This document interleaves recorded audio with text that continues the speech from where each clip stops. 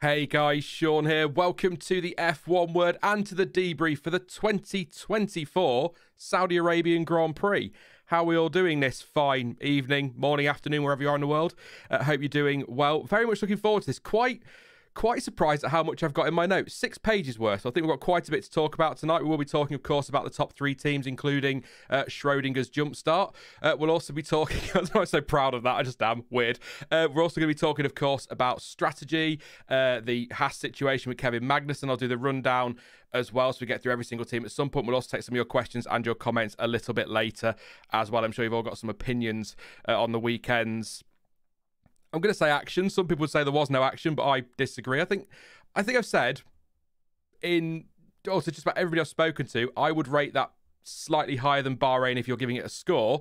But it looks as though in the poll, which is in chat again, average/okay seems to be winning out at the moment. So I would say slightly better than Bahrain. I think there seems to be more action or something more to keep me interested, I think, for much of the race. And it didn't feel like a quite so anticlimactic. But we're not going to get into the negatives just yet.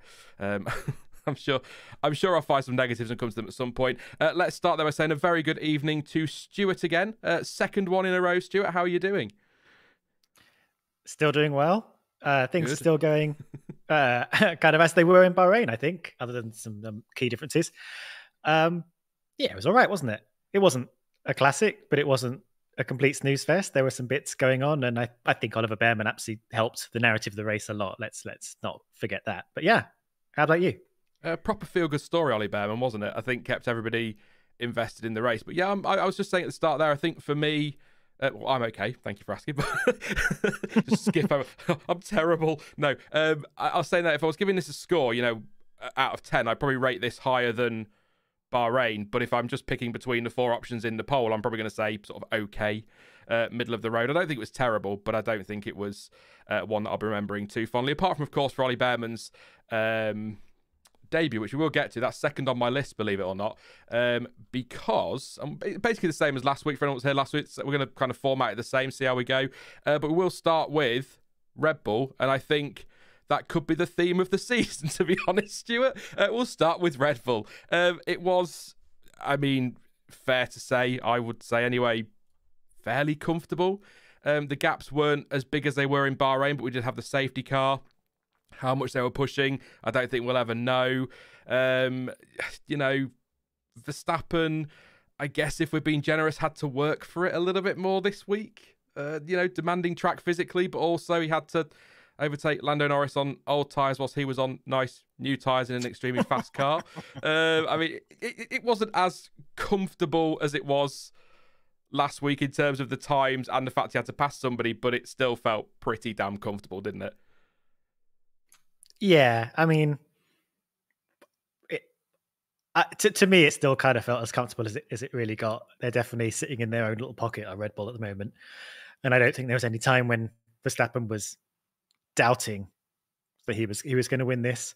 Yeah, what can you say? They are just in a class of their field. They occasionally give us a little bit to question in some of the earlier sessions or some of the free practice or earlier bits of qualifying, although Verstappen did sweep all 3 qualifying sessions this weekend, but he wasn't on top of every single free practice session. The FP2 went to Alonso. So every now and again, you're allowed yourself a little bit of, maybe someone's got a little something up their sleeve, but Red Bull always have more up their sleeve.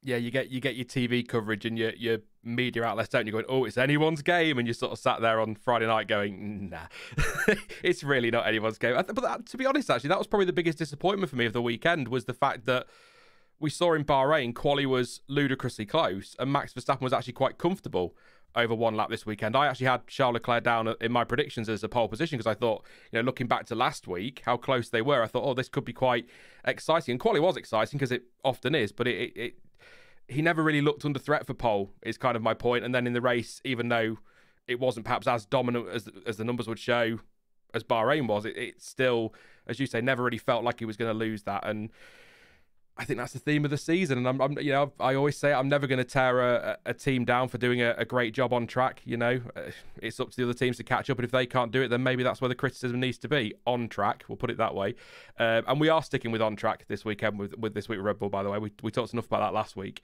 I'm not getting into it. Go here for hours, but yeah, I mean, my notes. It's nothing against Verstappen, but I've got not an awful lot in my notes other than physical race. Overtook Norris.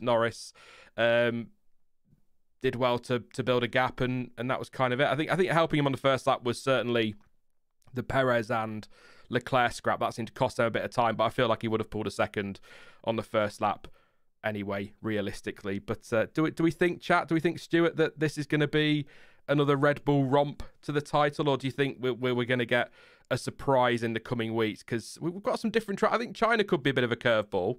Nobody's been there since 2019, and we've got a sprint as well. So there could be something there, but it might say a lot about the start of the season that much of the race was focused on Tsunoda and Ricciardo in Bahrain and Magnussen in Saudi Arabia, and I'm already looking for races where things might be a bit different. Yeah, there's a little bit of concerning deja vu about the way this season is going. But I like to keep my optimistic goggles on, and I will keep saying that at the beginning of the season, it's important to remember that this is just sort of the starting platform for these teams and their cars. And there is opportunity for any of them to kind of unlock something or bring like phase 2 of their development package and close up the gap to Red Bull or the other teams around them. And that, you know, maybe Ferrari and McLaren, Mercedes, Aston Martin, any of those teams could do a better job after this first blitz of races at developing their car and closing that. They could be better teams by the time we get to Europe. There is a chance these things could sort of turn around. We've seen seasons that have two halves before. I think we may be stretching if we think the Red Bull could be caught for the title, because I think if Red Bull lay down 5 great races before we get back to Europe, and really just extend the enormous gap they built already, then, you know, it's going to be a big ask. But in terms of a race on race basis, there could be some interesting things ahead. We don't necessarily know it's going to be a complete Red Bull wash yet after 2 races. But yeah, you you look at 2 1-2s in a row and you've got to be going, yeah, are we going to have another year of this? Yeah, like I say, it's up to the other teams to step up, isn't it? At the end of the day, it's Red Bull have built the best car. They've got the best car and driver combination. So crack on, Ferrari, Mercedes and co. You know, sort yourselves out.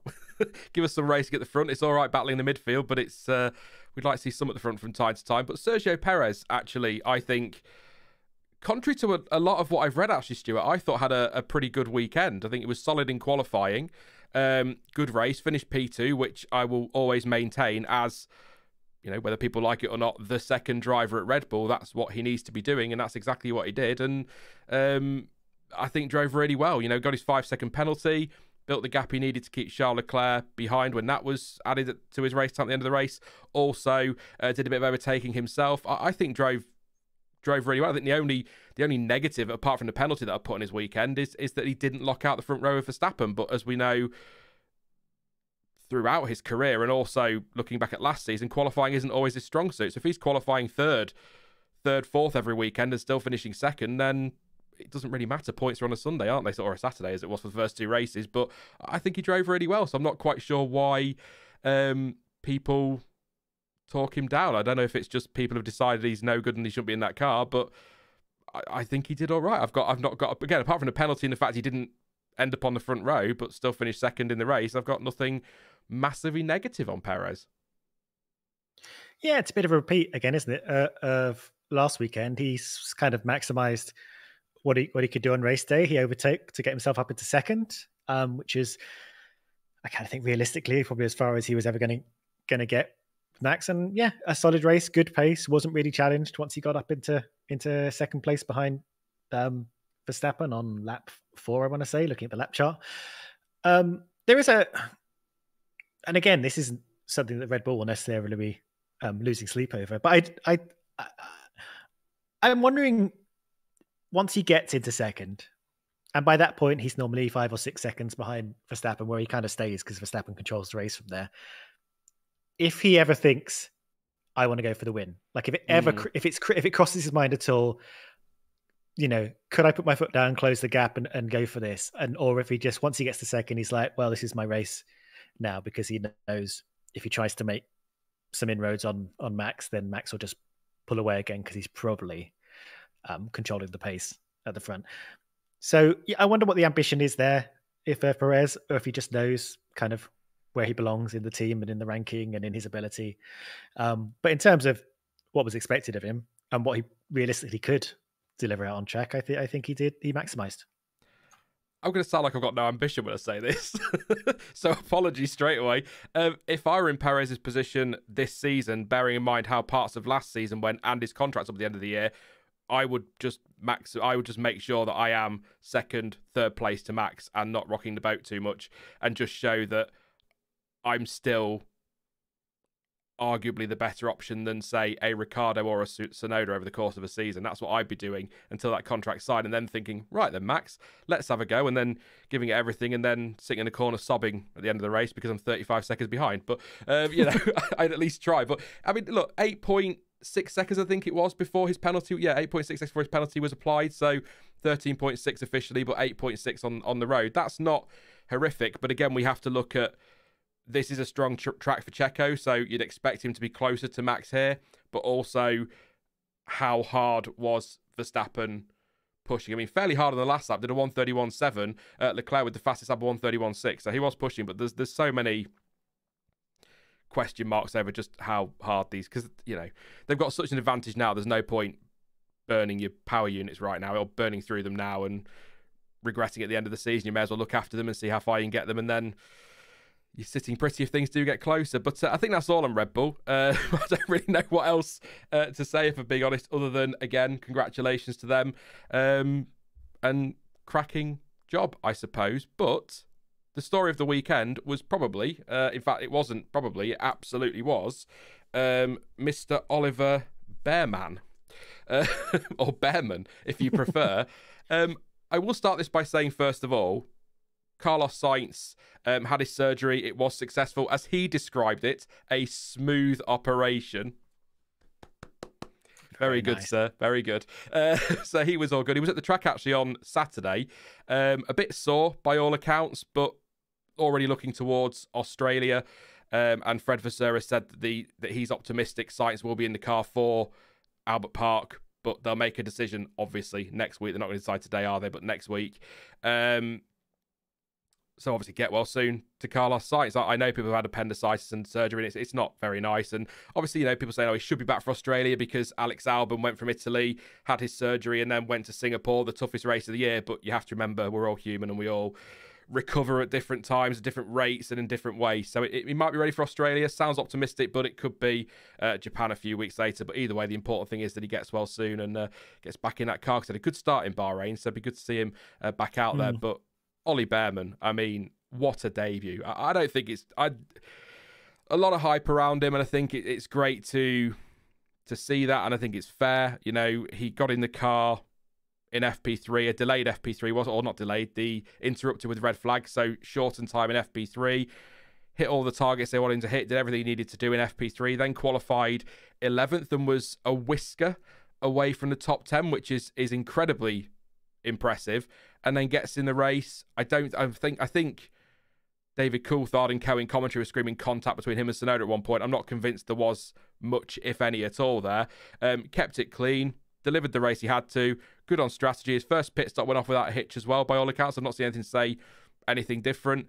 And I just think a superb drive all weekend. And what really impressed me, Stuart, was actually how calm he was, how cool he was about everything. Because it'd be so easy at 18 years old, first F1 race, jumping in the second quickest car on the grid. It'd be so easy to get flustered or make a mistake and stick it in the wall or crash with someone. But it was so calm. Particularly on that first lap, he was aggressive, but he was calculated in everything he did. And I was just really impressed with how, it's the whole mature head on young shoulders thing. I hate the phrase in many ways, but it does sort of make sense. But I was just generally impressed with him, I guess, is my summary for Ollie Bearman.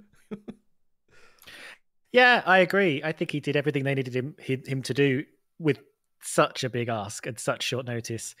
I mean, I hate being invited out for drinks at too late notice. It really throws me off. Yeah. Yes. And yet to have to pull off this monumental task in front of millions of people, and as well as your potential future employees. Yeah. What a big feat he had. But no, I think he did great. Obviously, a couple of little mistakes that you could brush off that are just normal. Pushed a bit too hard there. Maybe had some bit of problems. He was a bit unlucky in qualifying and how he got caught up in a bit of traffic here. Alonso pushed in front of him when he was about to do a hot lap at one point, and then there were red flags when he was trying to do things like that. Which, I mean, a lot of things happened that weren't very helpful to him. So to come within a squeak of Q3 and then have the race he did was phenomenal, really. And I must also say, I think Ferrari did a great job with him. You heard them a lot on the radio, just keeping him calm, tempering expectations, getting him to warm up to where he needed to be, not rushing everything and not trying to do any heroics, which there have been variations of Ferrari in times gone by that would have maybe pushed a bit too hard and not done the coaching needed to get him in the right headspace and make him feel confident. So I think together they worked really well, and I think they should be very proud of what they managed to do. And it's I think he's got 6 free practice slots with Haas during this year. Yeah, I think this is the year he absolutely sets out his stall for grabbing a seat next year. I was very impressed, and I was also very impressed with Sainz for coming in on the Saturday, the day after surgery. To be honest, I would have done what everyone else does and stayed in bed and photoshopped a photograph of me and my family and sent that out. Oh, don't get me started on that. Oh my God. Like, who cares? For goodness sake, get a grip, UK.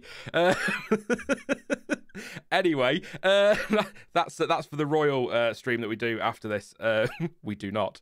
Well, look, I just thinking now when you were talking about, coaching and things like that, that could be something Fred Vasseur's brought to the team, because he's got that experience, hasn't he, with junior drivers over the years. So I just wonder if that's something that he's brought to the team to help coach young drivers, and that maybe is going to be a benefit for Ollie Behrman. So, I mean, his tyre management I've written here in that long final stint was really good. I was absolutely certain Norris and Hamilton would just come and swallow him up. I thought they'd be right on the back of him and straight past. But his pace was really good. And actually, I don't know what happened on the final lap. I couldn't find anything to confirm it, but he was 7/10 quicker than Norris on the final lap and 1.2 quicker than Hamilton. Whether they backed off across the line or anything, I don't know. But his pace was really good at the end, and that was his personal best. So there was still more to give. 4/10 slower than Max Verstappen on the final lap, who was going for fastest lap. That's really good, really good. And there has been a lot of hype.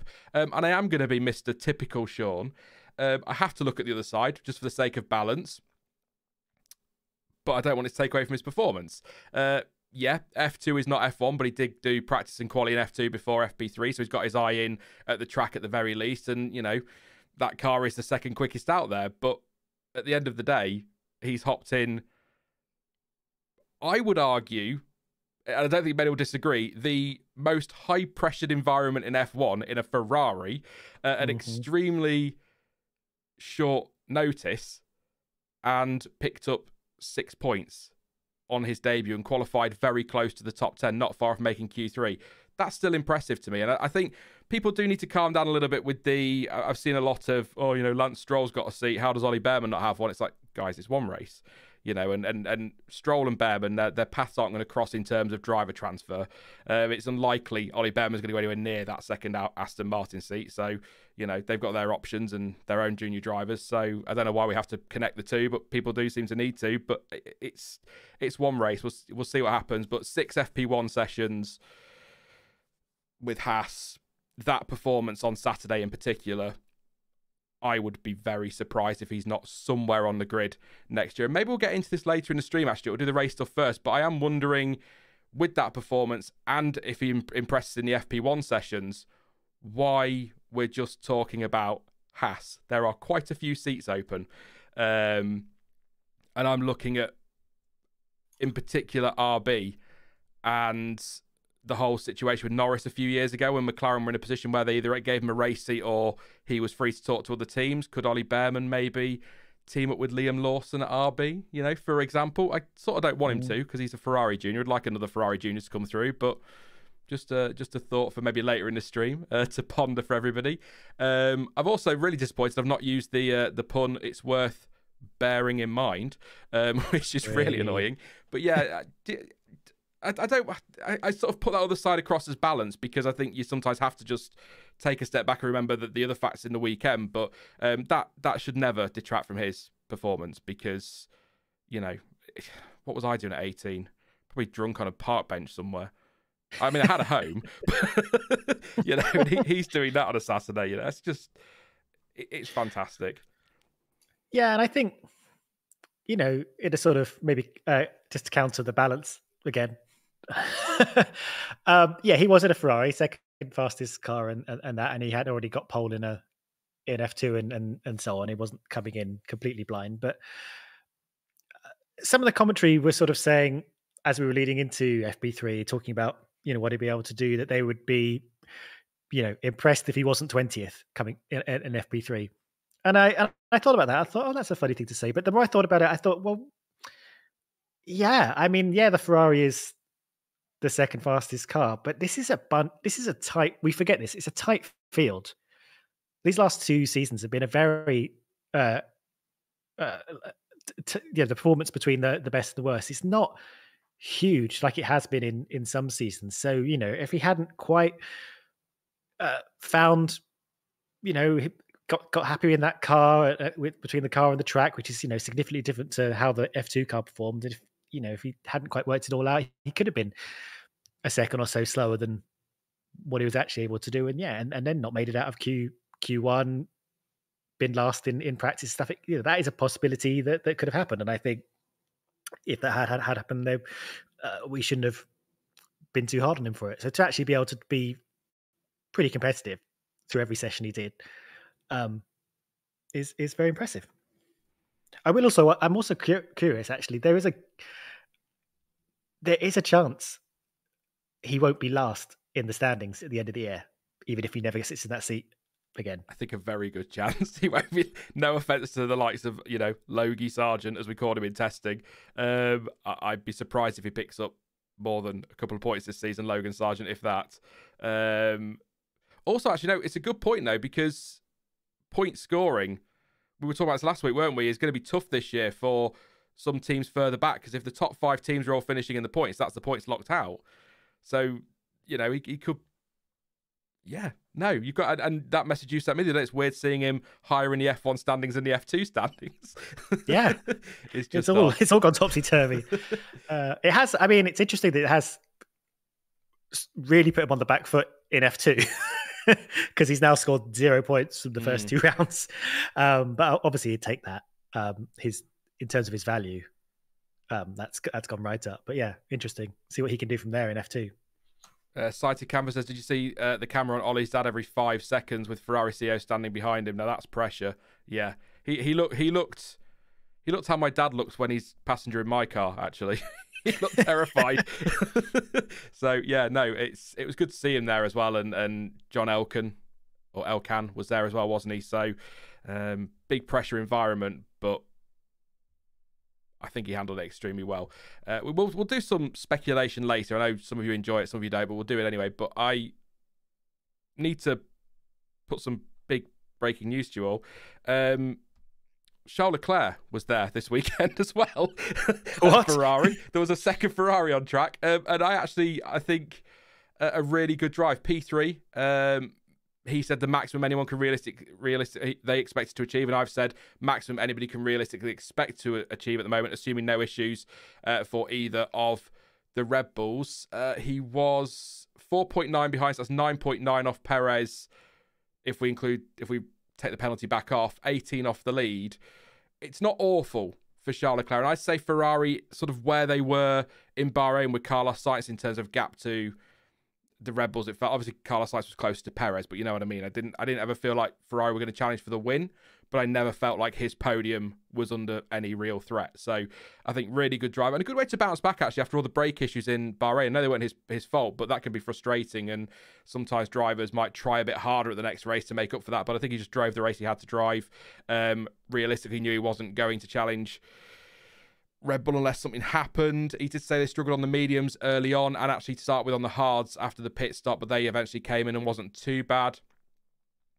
Again, like I say, just the only thing I was disappointed at was the fact he didn't challenge for pole. I thought he was on for that, but a little way off in the end. What else have I got? Really good close racing, and that battle with Sergio Perez at the start. Always good to see those two side by side. So that was fun. Really enjoyed that. More of that, please. And as I say, struggled on the mediums and the hards a little bit, but it all came good. And I think Fred Vasseur said they really paid the price for being stuck in traffic at times as well. So, yeah, the car looked good. He said the car felt good. The pace was clearly there. I think Ferrari are, again, we're going for a sample size of 2 races, but I think Ferrari are quite clearly the second best team, aren't they, at the moment? And I don't think that podium was ever really going to go away unless something went wrong, which, it's Ferrari, it can do. But I think Leclerc drove very well, especially given all the attention was on the other side of the garage. I mean, maybe that helped him, Stuart. Maybe no one's even thinking about it. So I thought, I'll just get on with it then. Leave me to it. Yeah, I mean, I thought he did a great job. I think he said he drove a pretty lonely race, but he said he felt very happy with the way that Ferrari is performing right now, and he's clearly doing better this year. They're in a better place than they were last year. Obviously, they're hoping to become even better and move forward. But as things stand performance-wise, with nothing going wrong, I feel like they are in a little bit of a no man's land. Sort of unable to catch Red Bull, but not too worried about people behind for the moment, which is kind of what you said. But I think that's kind of where they're going to be for the next few races. I say this, we can go to Australia, which is a different track all over again, and then things could be different. I mean, they're racing in the daytime for the first time. We haven't had that yet, so who knows? It's a bit. They've clearly got some pace in that car. It's a shame they just can't make it work in a sort of over the race. Like, I reckon he could be snatching a few poles again, like he did last year. But the way Perez has managed to get past him, get past the Ferraris, both races this year is concerning for the competitiveness. So I'm going to hope that they manage to kind of move a bit closer and start to challenge a bit more for wins now. But in terms of where they are right now, I don't think they could have asked for much more. And that Ferrari is clearly in a strong place. Interesting to see how far he can take it. And again, where Sainz can go from here. Yeah, it's a really interesting dynamic of that team anyway this season, and not just with the drivers, but Fred Vasseur's first car, really, isn't it? This one, and maybe his inputs made a difference. But they on Fred Vasseur in the post race quotes, he does actually touch on the fact that they appear to have solved some of the tyre deg issues they had. So they seem to be getting their act together on a we're going to say Sunday because that's where we're going now. If you're in Europe and the UK, I think that was the last Saturday race of the season. Obviously, some places and some states in America are going to have a Saturday race when we get to Vegas, but we are back to Sundays now. Thank God. It really shouldn't make that much of a difference, but it really does. So we'll say Sundays, but I think they seem to be getting their Sundays together. Saturdays, they look good. I think Leclerc overall, good weekend. Good to see Ferrari, obviously as a Ferrari fan, getting it right for a change. And I look forward to discussing their shocking strategy in the next few weeks. Red Raven, thank you very much, mate. Says, unless you have guys have spoken about it, seems like Perez has got his act together and is much more solid number 2 with the changed car concept. He's starting to secure his seats. Yeah, we did touch on it briefly. I said that I think that how did I word it? I said something along the lines of if he keeps doing what he's doing and is second to Verstappen and on the podium and better in qualifying, then he's sort of got to show them that he's better than your Ricardos and your Tsunodas who might take that seat. Obviously better than a Sainz as well who might take that seat. So I think Perez has started well, but don't forget, very quickly before we move on, Sergio Perez won 2 of the first 4 races last year. So it's not how you start, it's how you finish. I'm just going to leave it there. Let's talk about McLaren then. They're the 3rd team on my list today. What did I put down? So I want to talk about Piastri first because, I've worded it. How can I word this? We don't always have to start on a negative. I know what people want to get to, but I'm going to start on Piastri because I think he deserves a lot of credit for what was a really, really strong weekend. He pipped Lando Norris in qualifying and went on to pick up some big points with P4. He was 3.5 seconds-ish clear of Fernando Alonso, 13 seconds off a podium, but still a really solid P4.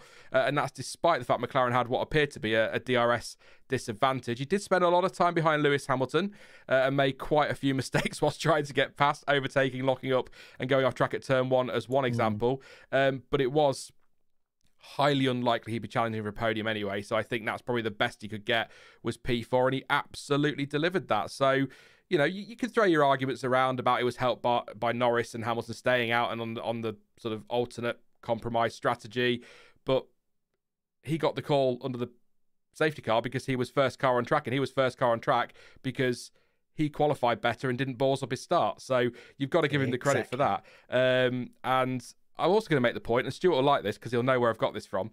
The average gap between Norris and Piastri in qualifying is just 0.013 in Norris's favour. There you go. Wow. Spreadsheet He's starting strong, is that boy? Yeah, I think it was a very impressive weekend. And we'd speak about points come on the race day, whichever day that might be. But, getting a good position, getting that better position in qualifying and starting the race ahead will get you best choice in strategy. And if you need to come into the pits, if you need to make that call, you'll be the first, but in most teams, you'll be the person who'll get to make that call. And if there's a safety car rush to the pit lane, you won't be the one who'll have to queue behind your teammate. You'll be the one in first place, and the teammate will have to decide if they want to queue or try something different. So yeah, he made it. He put in the work. He made it work. The battle between him and Hamilton was really interesting, I thought, because he was clearly faster for most of the time they were together on track, but he just couldn't get past. And that DRS deficit was certainly playing a part. Hamilton was really able to make it work coming down the pit straight. And it was a nice little battle, I thought.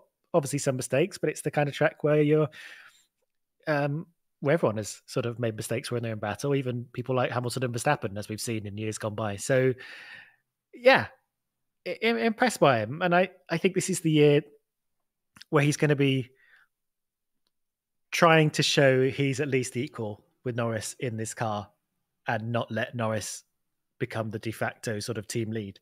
I think he's going to try and prove himself that he's there to do whatever the car is capable of year on year.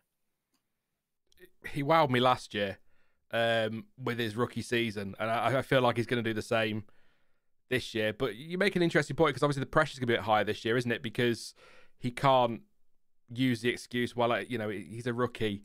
He's a rookie, so give him some time. He's had a season. He's now got to take the next step. And second season syndrome is something people talk about sometimes in F1 and other sports as well. So I hope that's not a real thing, or whether it's just coincidence for some people. But I think he's had a very strong start.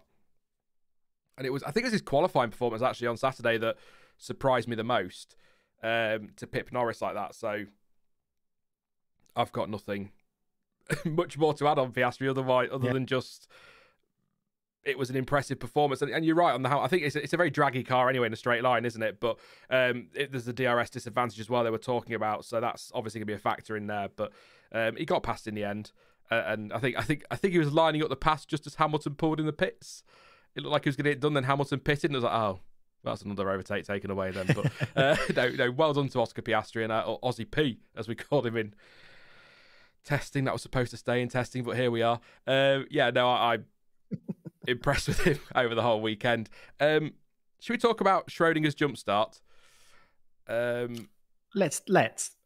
Yes. It's still very confusing, and this seems to be incredibly controversial to a lot of people. Well, in life, generally speaking, I am a believer that if it looks like a duck, swims like a duck, and quacks like a duck, then it probably is a duck.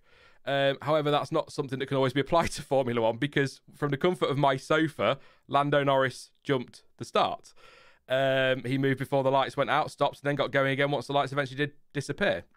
But the stewards investigated the incident and decided he did not, and their decision stated, and I will read the decision. It's not too long, so don't worry. But the stewards reviewed positioning marshalling system data and determined that the video appeared to show that car 4, that's Norris, moved before the start signal was given. However, the FIA approved and supplied transponder fitted on the car did not indicate a jump start.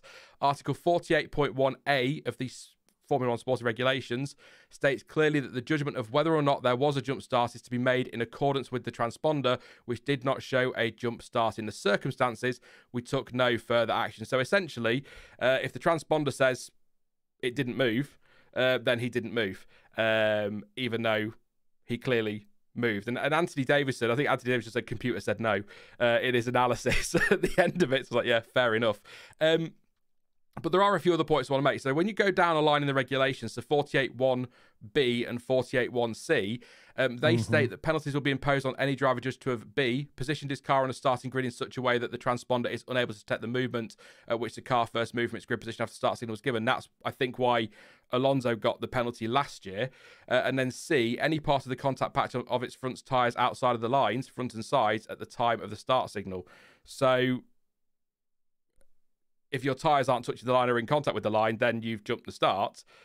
But I'm not really sure why we have articles B and C if Article A, unless I'm reading it wrong, Stuart, appears to supersede that. Because if the transponder still says he didn't move, then he's not going to get a penalty. And this is what Anthony Davidson was saying, that even if McLaren, if they're given a penalty and McLaren had protested it, then they'd have had to wipe the penalty because the regulation states the transponder makes the decision, not the naked eye, which seems confusing, but also seems like such an FIA way to do things.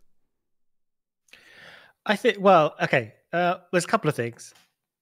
I'll address the sort of the last thing in terms of why do they have B and C when A supersedes it. I think B and C are slightly different. B suggests there is a position you can put your car in such that the transponder won't even pick up on the fact that you've jumped the start. And C is just you haven't jumped the start, but you've started like outside of your little grid slot. It does seem weird. They've written themselves no leeway, even after actually precedent, because I think this is very similar to what happened to Vettel and I can't remember where, and Bottas as well. So if you look through the series of events that happened, the lights are still on. He moves forward. He's still moving forward when the lights go off. He's crossed the front part of his grid slot, and then he stops, and then he gets going again. So you could argue he stopped again and only got started after the lights had gone out. So probably no advantage, even though he was, I don't know, maybe a foot, half a foot forward. If you want to be like, so if you want to play it by that game where it's like, well, no advantage, he stopped again, it's fine. On the other hand, if you want to play it the way the FIA seemed to play it, which is like hard and fast understanding of a jump start, he was moving when the lights went out, which you could see with your eyes. And it just seems weird. They've given themselves no leeway to just be able to make a judgment call on what they can see with their eyes. Unclear as to what the deal is with the transponder, whether it was, I think Anthony Davidson suspected the transponder was faulty, or whether there was just, it just happened to be in a position where it wasn't being picked up properly. I don't know, but it is weird that technically, if you were feeling cheaty and you wanted to sort of sabotage the transponder in some way, and you just jump the start or if the transponder's just broken and you jump the start and you clearly jump the start, you don't even stop, you can get away with that. That seems to be the measure of what the rules say, which I think is strange. And considering the FIA seem to be very, very strict on rules, even when they don't make a difference, like, you either crossed the line or you didn't, you're either over the speed limit or you didn't, that kind of thing. It just seems weird that they're in a situation where this seems to fall outside of it, I think. I mean, I'm not that bothered in terms of penalty because I do think he stopped again, and so it doesn't really matter. But it just seems weird. Well, funnily enough, actually, the fact that he jumped, stopped, and then the lights went out as soon as he stopped, it actually compromised his start, didn't it? Because he had quite a sluggish start. Yeah. So funnily enough, he kind of penalised himself. But that's not how the regs work, is it? And just back to the point B and C thing, I think, you're absolutely right in your points. I think B, like I say, the positioned his car in a starting grid in such a way, that one is going to be why I think Ocon got one last year in Bahrain. Saudi Arabia, Alonso got one last year, didn't he? So that's because they were outside of the grid box and not in correct positions. So that could have been through the transponder. It's just it's odd to me that you have sort of this list of things, and then you have ultimately the stewards going, yeah, I mean, we saw him move, but transponder said he didn't. And it's like, is that all we are in life? I went to just on a total random tangent, I went to a 40th birthday party on Saturday. And you've seen them, Stuart. I bought some flashing Flashing light shoes. I did. They are incredibly cool shoes. And I had a kind of mental breakdown when I turned around to my partner, and I was like, when did we reach the point in, you know, evolution and technology where I'm able to use a sentence, my shoes are charged? It was very weird. And that's the FIA kind of thing where, you know, your eyes can see he's moving, but because the transponder says he wasn't, but he clearly was. So we can all look at that and say jump start, but at the end of the day, if the regulations say that it wasn't because that's the way they're worded, and the transponder... I've not seen anything concrete, by the way, on, as you say, whether the transponder was broken or faulty. I've seen a lot of speculation. Some people, some media publications are saying it was broken. Anthony Davidson speculated, but I've not seen anything from the FIA that definitively says, yes, it was broken or faulty. So I'll kind of... we'll put that in there just in case that is the case, but I don't think I can say as that's absolutely what it is because I haven't got the information that says that. So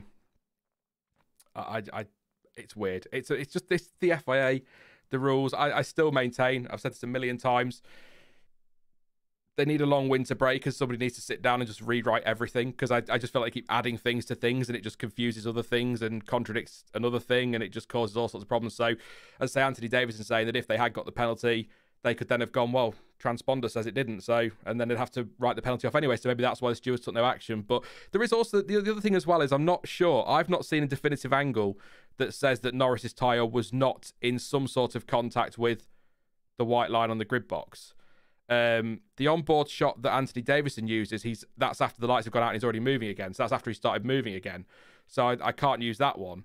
And there's no photo angle from the side. And I go back to a few years ago. Do you remember Sebastian Vettel at Monza in qualifying went what we thought was wide at Parabolica, as it was then, and his wheel looked to the naked eye like it was over the white line, but then they did a top-down shot, and because the wheel was over the white line from the top down, he didn't get a penalty, or didn't get his lap time deleted. And I don't know if there's like an overhead shot that shows that tyre is just over the white line and just enough to not set off the transponder if it was working, and because he's got contact patch of the tyre on the white line. It's all so confusing, Stuart. Yeah, I don't know. We're running around in circles where we've got TV footage of him moving when the lights go out. Exactly. Which is, I don't know. I feel like that should be point A. Are you moving before the lights go out? Yes. Jump start. Or yeah. Also, by the way, loved George Russell. He's such a snitch. Jump start Norris. All right. Straight to the point, George. Doing that on the run down to turn one, you know. Christ. Concentrate, man. My friend who I watch all the races with, he's got a bit of a bugbear about George doing that kind of thing. He threw his hands in the air and immediately went, George, he's such a public school boy. What a snitch to teacher he is. Sir, he jumped the start, sir. I'll do it one day. I keep promising to tell the story of who he reminds me of, but I keep bottling it. So I'll come to it at some point. I won't do it later. We'll see. Is there anything else you want to add on Norris? I'm going to take some comments from chat because there's some comments in there. A lot seem to agree that, you know, the duck thing. It's probably a duck. But yeah, I don't want to just keep reading through decisions and umming and ahhing about a regulation that's not 100%. Well, no, it's clear. The regulation is clear. To be fair to the FIA, I understand it. I'm not completely stupid. I'm very stupid, not completely stupid. But again, you know, I'm looking at it. It's like, well, he's jumped the start. Nah, computer says he didn't. But he did. But he didn't. It's so silly. Yeah. I mean, there's not much else you can say. Although I don't like throwing the whole rule book away and rewriting it from scratch is maybe a bit much to ask. But I feel like the sport doesn't help itself sometimes when it does things that, you know, they're bringing in new fans and stuff, and they have these kind of rules that just seem to make absolutely no sense. We're seasoned F1 watcher people, and we think it makes no sense. But like someone who comes in from the outside who also has eyes, it just seems baffling to me. I said something actually similar after the F2 race, I think, when for sure got disqualified for what seemed like an incredibly complicated technical reason that I would struggle to explain to someone who had no knowledge of like the inner workings of how these cars work. And it just seems by that point, maybe everything's a little bit too complicated. We're definitely not going down this road, don't worry, but I'm going to ask the question. Did you ever try and explain Abu Dhabi 2021 to people who weren't F1 fans? I've had several times, and it's so annoying because it has so at its core, it's got this incredible like emotional, like soap opera tale of sort of. I mean, you can spin it in a number of ways, but to set it up and explain all the rules that exist and how they were interpreted and what caused them to go into effect and what a safety car is and what the tire rules are and and what you do when you're restarting under the it takes about 10 minutes of setup, by which point the payoff, they've already wandered off. It's so hard to explain why everyone was so on their feet shouting at their TV for one reason or another at that point. It's a shame, really, because it is such an exciting moment in sport, but you can't explain it quickly enough to keep people excited. You need to sit them down and watch the entire season, build up to that point. I genuinely had somebody say to me, "What's a Massey?" Like it was something that was on the car. I was just like, no, you're missing my point. Anyway, quickly see what you guys say in the chat, then we'll move on to the other things I want to talk about. I'll stick to the stuff that's relevant, then we'll do Q&A later so we can be a bit more broad. A short Q&A today, probably. We'll see how we go. That sensor must have had some serious lag for it not to detect a jump start, says Cited Canvas. Red Raven says that at the very least, for once, technicality saves the driver's race instead of ruin for a change. You open up the rules to allow interpretation, there'll be a huge mess down the line. I always agree with that. But I also think that sporting rules in all sports needs to have an area of individual interpretation. Otherwise, you have sensors deciding whether a car that is clearly moving is moving or not. I know the penalty should be given dependent on the outcome, but Norris probably got off easy because he screwed himself with that jump start, says the Mac. Two more. Dell says, hi Dell, says by the rule, if your transponder malfunctions, you can do whatever you want or do a slow rolling start. And Jordan says the sensor is faulty and didn't go off. Again, I've not seen anything 100% on that. And actually, Nick says, why not scrap all the rules instead of writing and rewriting them for a millionth time? I agree. Let's let's have a battle royale F1. I think that'd be well, that would be hell, wouldn't it? But also absolutely brilliant. So, still to come, we'll discuss the Magnussen Express, how the lack of strategy impacted the race. I'll run through my notes for the rest of the pack as well in the rundown, and we'll take some of your comments. But, Haas, I don't know where to start here. I'm a little bit lost. First of all, great stuff from Nico Hulkenberg to get a point. Also, thank you very much for Nico Hulkenberg getting a point, because it means that I get another point on my bold predictions this week, because I said Hulkenberg for a point, so there you go. Thank you very much. But we need to talk about K-Mag, I think, is where we're going here, and his backing up of the pack to help Nico snatch that final point. So right from the off, and I think a lot of people will agree, or I hope a lot of people will, I have no issue whatsoever with Magnussen driving slowly to hold up the cars behind to allow his teammate to build a gap so they can have a chance at a point. Because F1, it is a sport of individuals because we've got the Drivers' Championship, but we also have a Constructors' Championship, and it's a team sport as well. So working together to maximise your team result is absolutely brilliant. I applaud Haas for that. It's fantastic work, and it's important that we have that element in the sport. So it's why I'm not against team orders, as long as it's not stopping on the line and letting your teammate go through to win. But I think you can use team orders to get the best result for your teams. I'm 100% behind them for that. Especially, again, going back to what we said earlier about how difficult it could be for teams like Haas and Sauber and RB to pick up points this year. They might have to think outside the box and do these things. And that point, actually, at the end of the season, with it being so tight, could be crucial in the championship. That could be worth millions if they pip, let's say, Williams to 8th place, for example. So it could be an absolutely brilliant move. The issue I have, and I think this is the issue that a lot of people have, is that there was an overtake on Yuki Tsunoda that was done off the track and therefore illegal. In fact, so illegal, he got a 10-second penalty for it, didn't he? So it was clearly an illegal move. It is important to say that he hadn't been asked to slow down before that. So he's not overtaken Tsunoda with the aim of slowing Tsunoda down. He's overtaken Tsunoda off track, kept the position. And then I think 4 laps later, around lap 20, the team then asked him to stick to a lap time and then wanted him to slow down. So it's not that he's flown past Tsunoda at full speed to get ahead so he can back him up. It's just something that's then Haas have seen an opportunity and taken advantage of that. So that's the issue for me, is the fact it was quite clearly an illegal overtake. And I don't think, which we'll get into in a minute, I'm sure, I don't think the change to the penalty has worked. I'm not quite sure why 10 seconds really makes a lot of difference to 5 seconds. It's 5 seconds more, obviously, but it doesn't really fix the problem. Whereas just saying to a driver, I say we'll get into it in a minute, I'll get into it now, apparently, there you go. But why not just say to the driver, you've overtaken illegally, give the position back. If they've not done it within a lap, 2 laps, if you want to be generous, it's a guaranteed drive-through penalty. That way they give the position back and they're heavily penalised for that. That's my view. I mean, I completely agree, and that's what I've written down on my notes as well. I think I understand the need.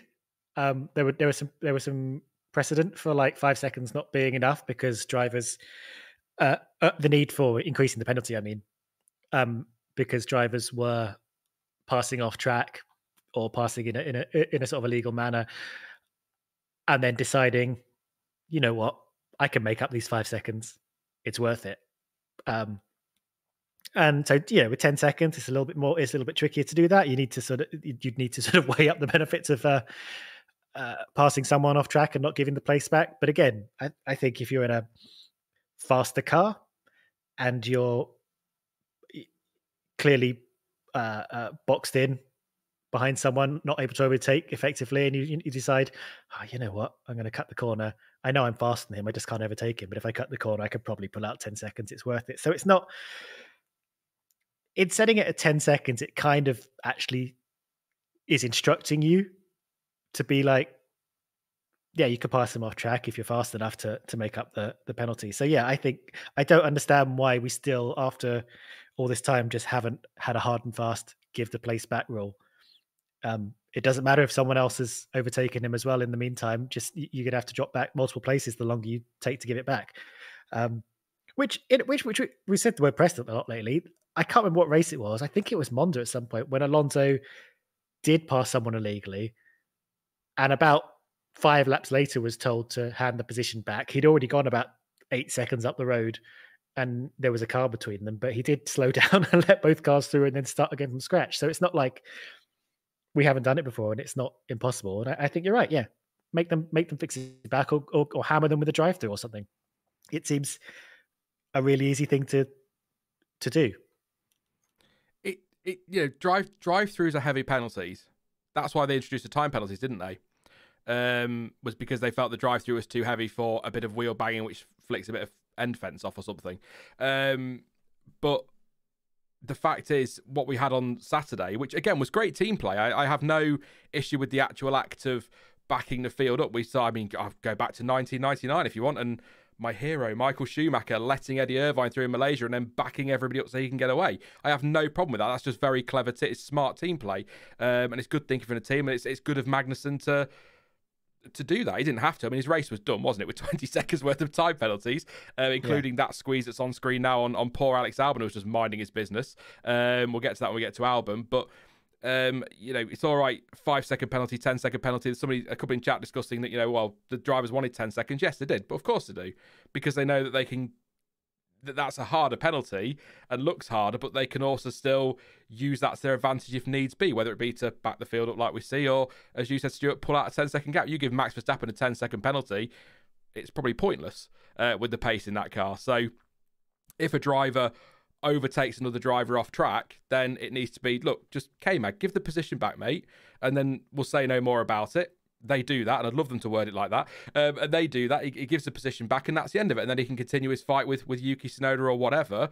But if he then refuses to do that, there needs to be something harder than 10 seconds at your pit stop, because Magnussen can then back everyone up, allow Hulkenberg to disappear, and then take his penalty at his pit stop at the end of the race. And it's not made any difference to his race whatsoever because he was getting the penalties anyway. So I think a drive-through is enough of a deterrent for drivers to go, actually, yeah, I'll let him go, because there's just no point. There's no point because what's the drive of 20? Well, it's 22 seconds through the pit lane, I think, last year in Saudi Arabia with a stop. So that's a 20-second penalty, basically, isn't it, through the pit lane, plus the slowing down and speeding up. So to me, that's enough for deterrent. But also, I don't want to get back to the days of, a driver exhaling in the wrong way next to another driver and getting a drive-through, because that was too much. Or do you want to go back even further to when you just got a 10-second penalty? None of this time penalty drive-throughs. It was a 10-second stop-go penalty, wasn't it? Back in there, get the Hovis music ready. We're off again. Yeah, I think it was 2003 before we got drive-throughs. I think I remember Montoya got it, I think. Yeah, I mean, there's a very sensible... often we sort of twist ourselves into knots. I say we, I mean, like the FIA twist themselves into knots, like devising ways of managing the race, where I'm not going to say the words gentleman's agreement, because I think that's not necessarily it, but there is a way of just sorting this out without fuss. In this case, give the position back. But there is like a grace period of which they just give the position back, just sort this out. Don't make us penalise you. But if you don't, then we will properly penalise you. I think there's definitely a benefit of having these smaller penalties, starting with the drive-through and then a 10-second and a 5-second penalty thing you can add on in the pit stop after race. I think there's use to that because there are small little infringements that I think don't necessarily need to be hammered.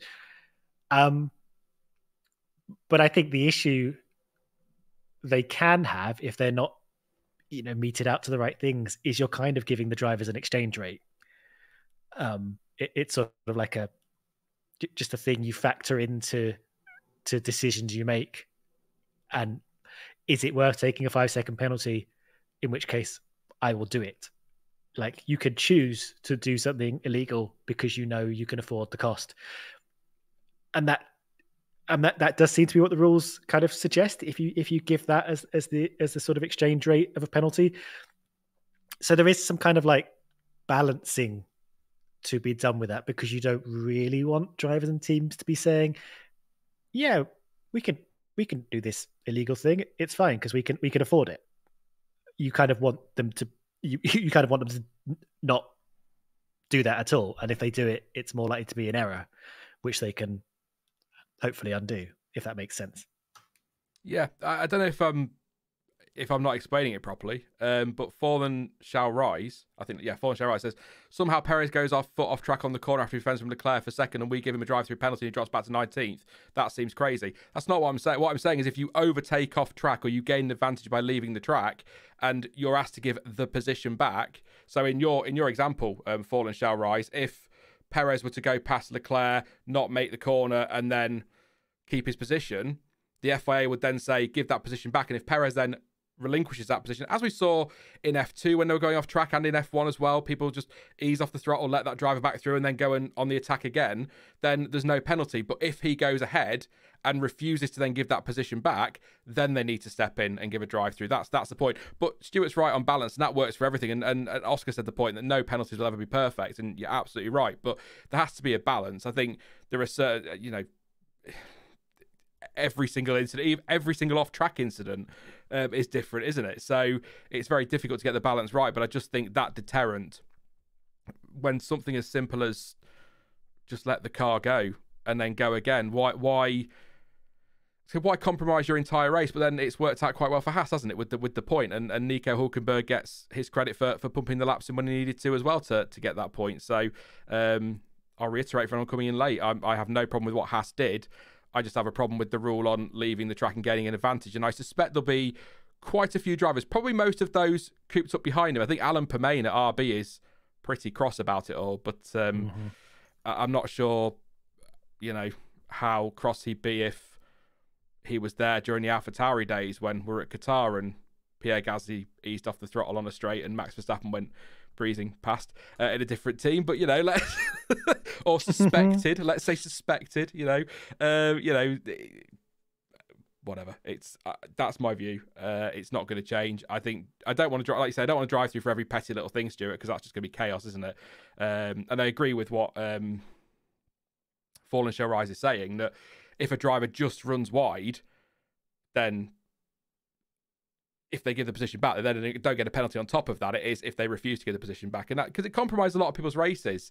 And I did see a lot of people, especially John T, saying, if the cars are faster, then overtake him. But it's a tricky track to overtake on. Magnussen was also playing it smart. He was slow where he knew they couldn't get past, and then he was fast enough where he knew they could. So he was playing that smart. But also, I don't know if you've noticed, K-Mag in defence is a very punchy driver. So you've always got to calculate that risk, haven't you? Do you just send it on K-Mag? Is he just going to send it in? And also, if he's already got time penalties and he's running wide and cutting the track anyway to keep position, is he going to let you go? So I don't think it's not as simple as in a place like Jeddah, just drive up to the back of him, overtake him, because Magnussen was being strategic. And we saw that by the fact that as soon as Hulkenberg came out in front of him, he, excuse the language, pissed off up the road. He clearly had the pace to K-Mag in the end, so he was being clever with it. Which, by the way, actually, kind of to another point on Haas, Stuart, that's good to see, because that means there is race pace in that Haas. I know he was looking after his tyres during that time, but clearly he was able to hold them up, be quick where he needed to be, and then accelerate away once Hulkenberg re-enjoyed in front of him. So it's sort of almost night and day to last season for Haas, so they can be competitive, I guess is my point. Yeah, I mean, all round pretty impressive. And I know Hulkenberg wouldn't have got that 10 without sort of the sort of teamsmanship, but that Haas is in a lot better place than they thought they were going to be. Coming out of testing, coming into the start of this year, they made a lot of calls about them being kind of the worst on track and not expecting too much from the first half of the year, but actually pretty pacing. They're able to do some stuff. They still got their qualifying pace, their Saturday or whatever, their qualifying day. They can deliver some stuff and not necessarily like completely fall back through the order like they used to. So that's good to see. And I can totally understand if you're Alpine, if you're an RB, being frustrated about what happened. But I will also say they let Ocon get ahead of them. Yeah, and I feel like if Ocon wasn't the first driver in the queue behind Magnussen, it might have been a bit easier for them to get past, but they did allow Ocon to overtake and kind of hold up the rest of that queue, I think. And that car's not great in a straight line. And we saw the cars that were sort of struggling with DRS or in straight line speed were not able to make the most of that big, long pit straight. So they did have a hand in a bit of their own demise, I will say. But of course, Tsunoda wouldn't have been vulnerable to Ocon if Magnussen hadn't passed him on track. So there's a whole lot going on there. But yeah, no, I think we understand where we stand with all this. Yeah, and apologies to anybody in chat if you didn't quite catch kind of the point I was making there. I tend to waffle, if you knew. I don't know if a lot people that are here often will go, yeah, he never shuts up, and then I tend to tie myself in knots, and then I confuse the situation. So again, I'm not going to go over it again, but I've said what I said. So just very quickly, because it was going to lead in quite nicely to the next point, but just on Hulkenberg, good fight early on with Behrman, and I think did a pretty good job to keep him at bay for as long as he did, given the pace of that Ferrari. So, but a point for Hulkenberg, good stuff for him. But I was going to say, Stuart, as an idea on the Haas thing, really, for how those cars could have got past. One way they could have got past was with an undercut, for example. However, strategy on Saturday was, well, it wasn't, was it? It just, there was no strategy. And so because that safety car came out because of Lance Stroll's crash, we ended up with pretty much, I think, all, but in fact, I've got my list here. It's somewhere here. Let's have a look. So everyone except for Norris, Hamilton, Hulkenberg, and Zhou pitted on lap 7 of a 50-lap race to put on a set of hard tyres and go to the end. So there wasn't even the option for your Tsunodas or your Ocons or your Albons or whoever to stick on a set of fresh tyres and try and undercut Kevin Magnussen or anything, or try and undercut Hulkenberg, because there was no strategy on Saturday. And it's one of the things that frustrates me about Pirelli when it comes to Saudi Arabia. Last year, not Esteban Ocon, Oscar Piastri put on a set of hards at the end of lap 1 and went all the way to the end. And Yuki Tsunoda said pre-weekend in his notes, there will be virtually no tyre degradation.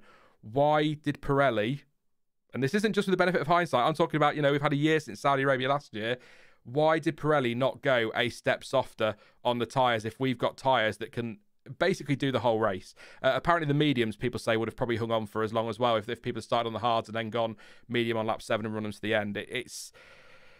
it's incredible as well when you think of the difference between Bahrain and Saudi Arabia. I know, very new circuit, but you look at how high degradation was in Bahrain, and then you come to Saudi, and you could probably have, if mandatory pit stops weren't a thing, somebody could have probably started on the hards and gone right to the end without a pit stop. It's crazy. So I feel like next year Pirelli need to go more aggressive in their compound selection, because clearly the track would be fine to go a step softer.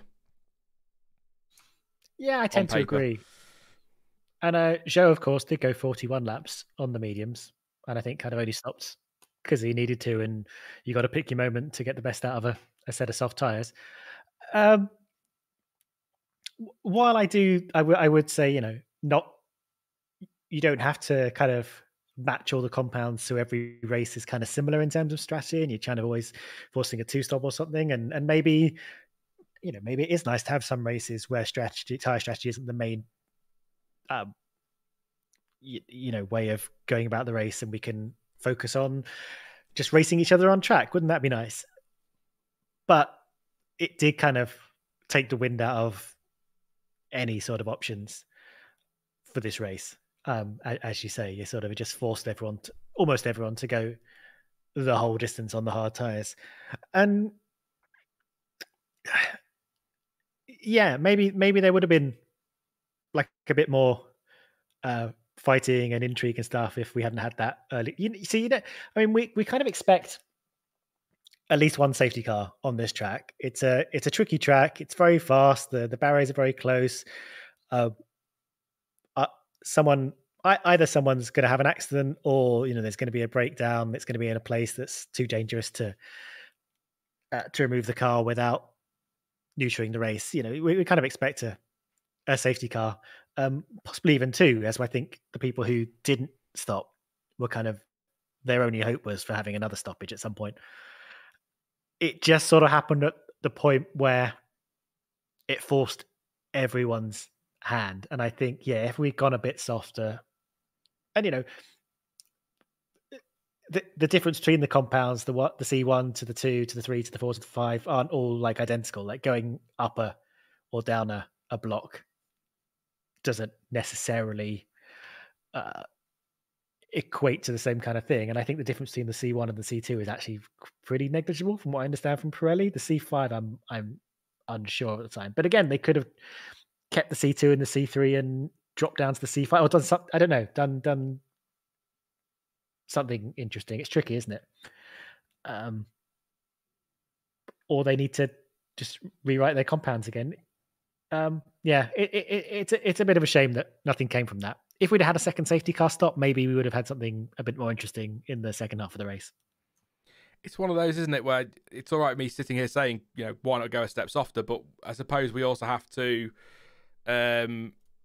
consider that obviously Pirelli have more information than us. They may have something that says that if we go a step softer, those tyres will fail, which has got to be a concern for them. But I'd be surprised if going a step softer, it's not like I'm saying go from the hardest compounds to the softest. We're in the middle of the range. I'd be surprised if, bearing in mind that if we were to go a step softer, the medium from this weekend, which probably could have done the whole race, would be the hard. So you'd still have a tyre that could do almost the whole race. Like you say was it Joe going quite a long way in the... Where is it? I've got the thing up here. Joe doing 41 laps. So you'd still have that same compound. It would just be the next two will be softer. And then your soft would actually be probably just a qualifying tyre or a last lap, fastest lap attempt tyre. And then your middle tyre would be a bit softer, so there'd be a bit more variation in strategy, because that was what sort of detracted from the race a little bit. Because when you have a dominant team running away with it, one of the things you look for, or I look for, is strategy. And if pretty much everybody's pitted on lap 7 and anyone who stayed out is at a massive disadvantage and probably isn't going to get anything without a red flag or another safety car, or anything big without a red flag or a safety car, it takes me away from that a little bit, because you're essentially just sitting waiting for the checkered flag. On the strategy side of things, I mean. So I like having that little bit of trying an undercut, trying an overcut. Is someone going to go to a two-stop? It's something that I enjoy in Bahrain, and I hope in Australia we get something with that as well. But it's maybe just quite unique in some ways to this track. I know other tracks are very good for tyre wear, but maybe if they build this new thing that they're building, who knows what that'll be like. Yeah, very much unsponsored people, us. Yes. What the soft tire this weekend was in. I think the thing about it that's a little bit interesting is it didn't have a lot of length in it, and we saw that, I think, in particular Norris and Hamilton, when they did finally switch onto the soft at the end. They were on scrub tires, but they were catching up to Behrman at first, but actually they did kind of drop off a few laps before the end of the race, because it seemed like they were going to catch him and at least get up right behind him to challenge, but they weren't able to keep the hot pace going on that soft tire for more than 10 laps, I want to say. It seemed like. So dropping down against the C5 again, like you said, it'd be a bit of a qualifying tire, but I think that would squeeze up the strategy a little bit. I think, and we saw this in testing as well when we were trying to keep track of all the compounds, the gap between the C3 and the C4 was probably the most significant gap between compounds. So I don't know if they, it's tricky. They wouldn't have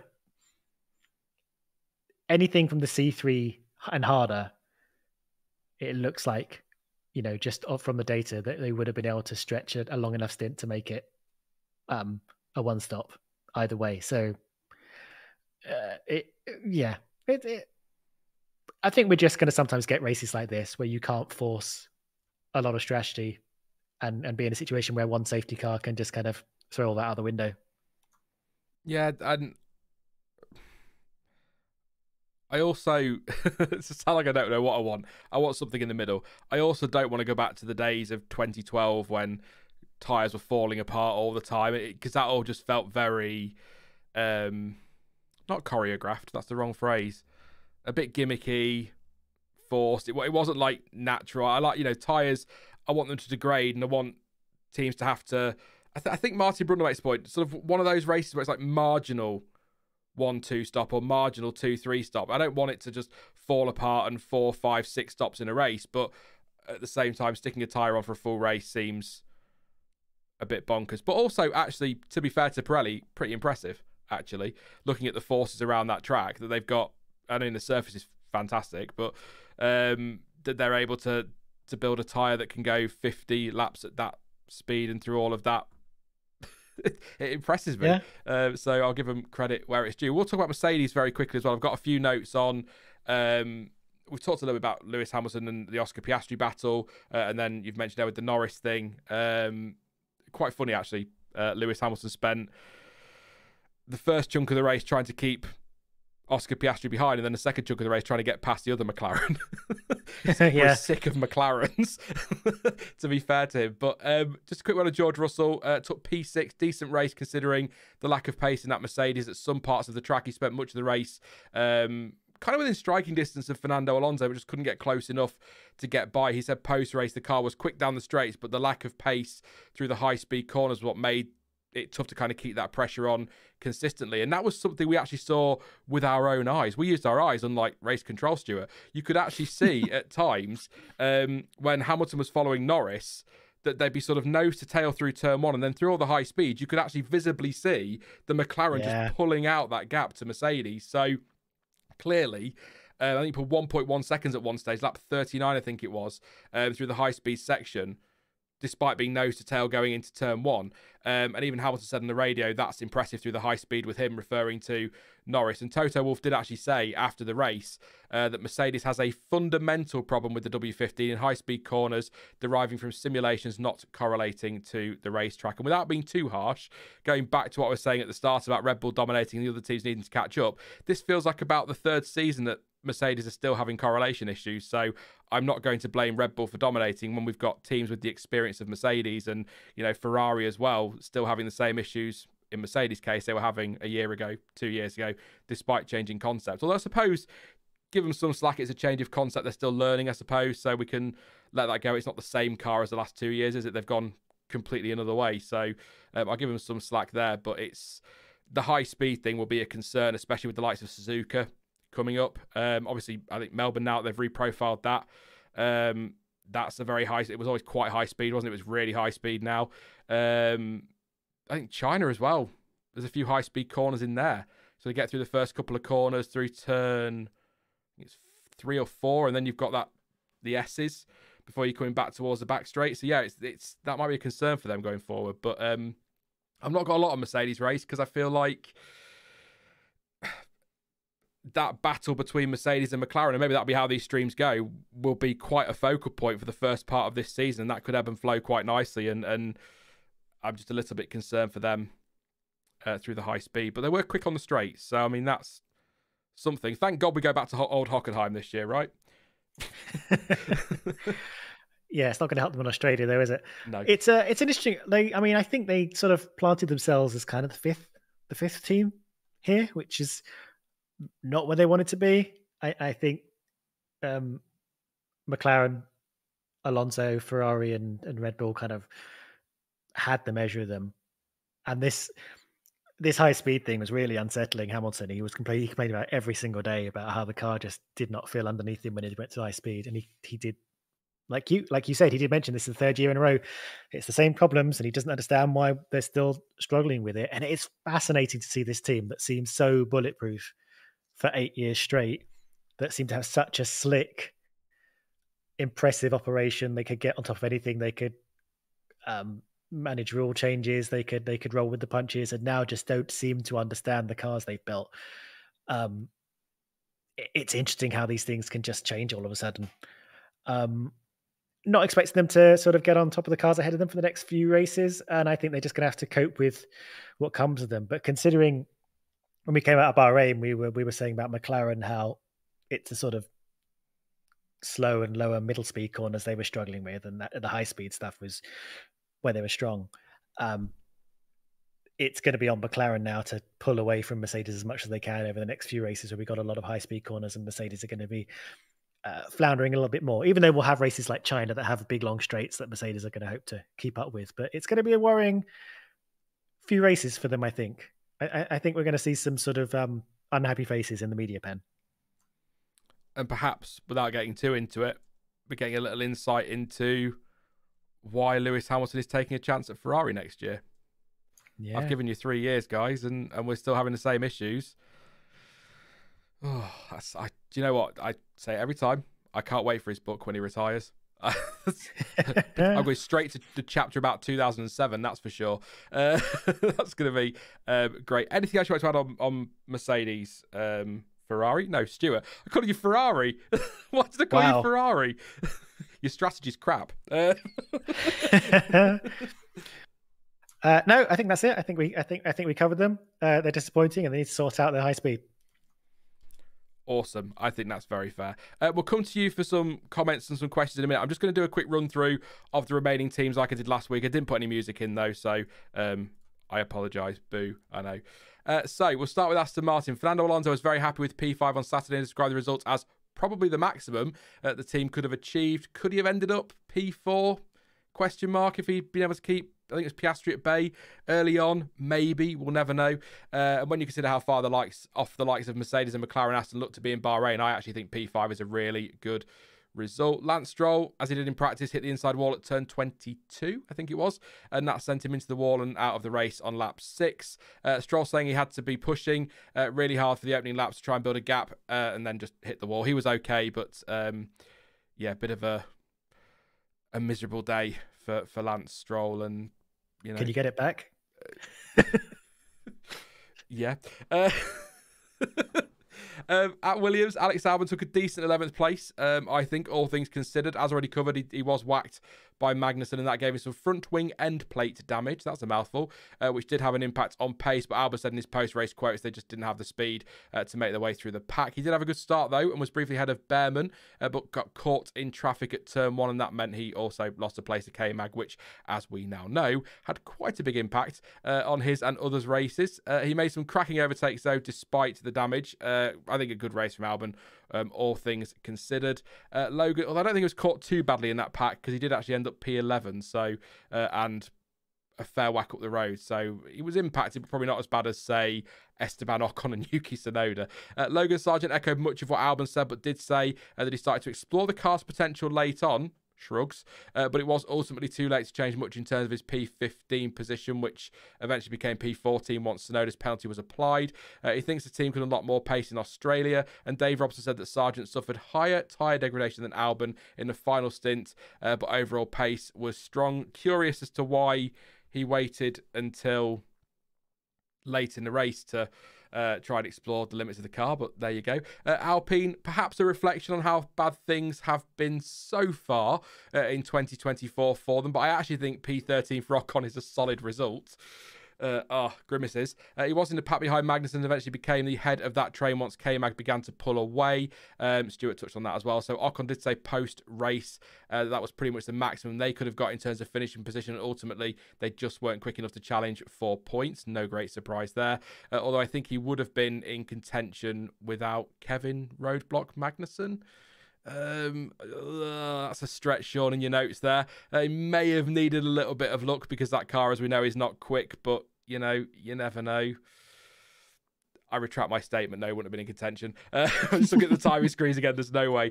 Pierre Gasly, bless him, didn't get very far. Suspected gearbox issue on the formation lap, took the start, but told to retire the car at the end of the first lap, and it was later confirmed that he lost sixth gear and then lost synchronization of all the other gears. So, all in all, not great for him, and it looks like it's going to be quite a long first few races for Alpine. Bruno Famin, the team principal, by the way, saying, even if we have upgrades coming, we need to understand our lack of performance. Not great shape, Alpine. I've also just realised that I need to put fewer pictures in for the rundown, or on the screen for a bit less time, because I'm still at Williams on the pictures, but never mind. Yuki Tsunoda ended up P14, but post-race got a 5-second time penalty for an unsafe release, and that dropped into 15th. I believe that was the one pre-race with Norris.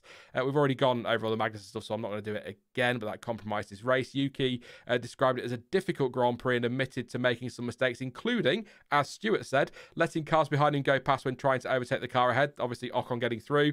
He also points to a lack of overall pace and grip during the race. He was the quicker of the two drivers of the weekend, though, and qualified a very good, has to be said, P9 on Friday. I do think a point was on the table for him had it not been for K-Mag's shenanigans. I love that word, but we'll never know for sure. Daniel Ricciardo's weekend was... His race wasn't helped by a slow safety car pit stop. Around 40 seconds I timed, because I couldn't find the official timing for some reason, so I had to use my stopwatch, but 40 seconds. The team saying in their press release that was caused by problems with the tyres. I don't think it took him totally out of contention, though, because he was still able to get back in the pack behind K-Mag, but of course losing track position on the street track is never a good thing. He was P14, by the way, before he pitted and came out P18. He also had a spin late on where he took too much curb at turn 1 and lost the car. He recovered and went on to finish in P16. And last up, it's Sauber. Valtteri Bottas ended up P17 with what he called a tough race and tough weekend overall. That's a quote. In this post-race quotes, he explained that the aggressive soft to hard one-stopper wasn't working for them, as they couldn't get the hards working, and so switched back to the softs a little bit later on. And Zhou Guanyu just had a nightmare weekend, really, overall. Big crash in practice, which ultimately prevented him getting a lap in during qualifying. He wasn't far off, though. The team did get him out on track, so well done to them for getting the car on the track. He just didn't get round quickly enough to start his flying lap, although probably would have ended up 20th anyway with just one flying lap. That meant he was late at the start. He was last at the start, sorry. So it was always going to be tough to make his way through the field from there on a street track. Stayed out when a safety car was deployed, and so was running as high as P10 at one stage, but as already covered, the staying out strategy didn't work for most of those who tried it, apart from Nico Hulkenberg. And that was made even worse by another cross-threaded wheel nut at his pit stop, like Bottas had in Bahrain. And so that was it, really, for his race. And he came home P18 and last 6.4 seconds behind his teammate, who, of course, pitted an extra time as well. So not great for Zhou Guanyu. Fastest lap was Charles Leclerc, and Ollie Behrman, shock horror, won driver of the day. I think Ollie Behrman won driver of the day before the race even started, to be fair. But those were my rundown notes, Stuart. Would you like to add anything to that while I have a very quick drink before I choke? Very impressive. I like that. I think as the season goes on, we're going to be starting to ask some questions about Daniel Ricciardo. I mean, we are asking questions already, I think, but he's considering this is the season that he's kind of looking to butter up Red Bull to get back in there alongside Verstappen. So far, it's not got off to a great start, and despite the shenanigans we spoke about between him and Tsunoda last season, he's sort of been a bit outclassed so far, which is interesting. I will also add, two races in a row that Kick Sauber, Stake, F1 have threaded up a wheel nut and left someone in the pits for just far too long and kind of wrecked whatever hopes they might have had. Not great. I hope that's not something that's going to keep plaguing them as well, because that was a real shame. Not that I was expecting Joe to get some points, but yeah. No. Was it a different wheel this time, though? At least. Oh, that's a good question. I think it was right front for him. Okay, so once they get through all four, then they'll be fine. Yeah, so yeah. But they're making it work. Just on the Ricciardo thing, I mean, John said in chat, the pit stop, 40 seconds, that's impacted his race, but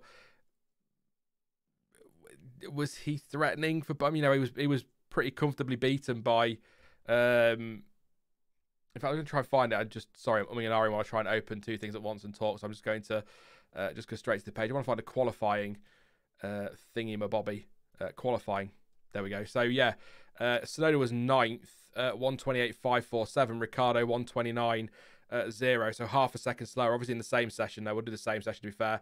Still half a second in it. So I don't think Ricciardo was quick this weekend.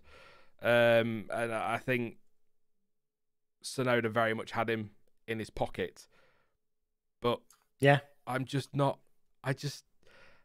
I know I feel like I'm in the minority when I say it, and I often get a bit of grief for it, but I just don't see why people think the solution to Red Bull's problems if Perez struggles is Daniel Ricciardo or Yuki Tsunoda. I just don't see. I don't see that. If Perez struggles, and I don't want to say that too much because he had a good start to the season, but if he does start to struggle, I think if I'm Red Bull, I'm looking at a Carlos Sainz before I'm looking at Ricciardo or Tsunoda. Again, based off a sample size of 2 races, I know, or multiple years in F1, whichever. But yeah, I'm just not looking at those two as the solution to any problem they might have. So nothing against him. Danny Rick's a nice guy. He's popular. He's probably great for the marketing team. I can understand that. But from a racing point of view, well, no, I don't really know. Did I expect him to come in this season and batter Tsunoda? Not really. Because I don't think Tsunoda's as bad as people give him grief for. But no. It's tricky. We'll see how it pans out over the course of the season, but I am not convinced that those two are the answer to whatever Red Bull's problems may be. Q&A then. If you've got any questions, throw them in chat. Go for it, and then we'll answer a few. We're not going to go too long tonight, so it's 15-20 minutes maximum, and then we're wrapping up. Don't forget to leave a like as well. 117 likes, nearly 300 still here. So any more likes will be massively appreciated. Don't forget to subscribe if you're new as well.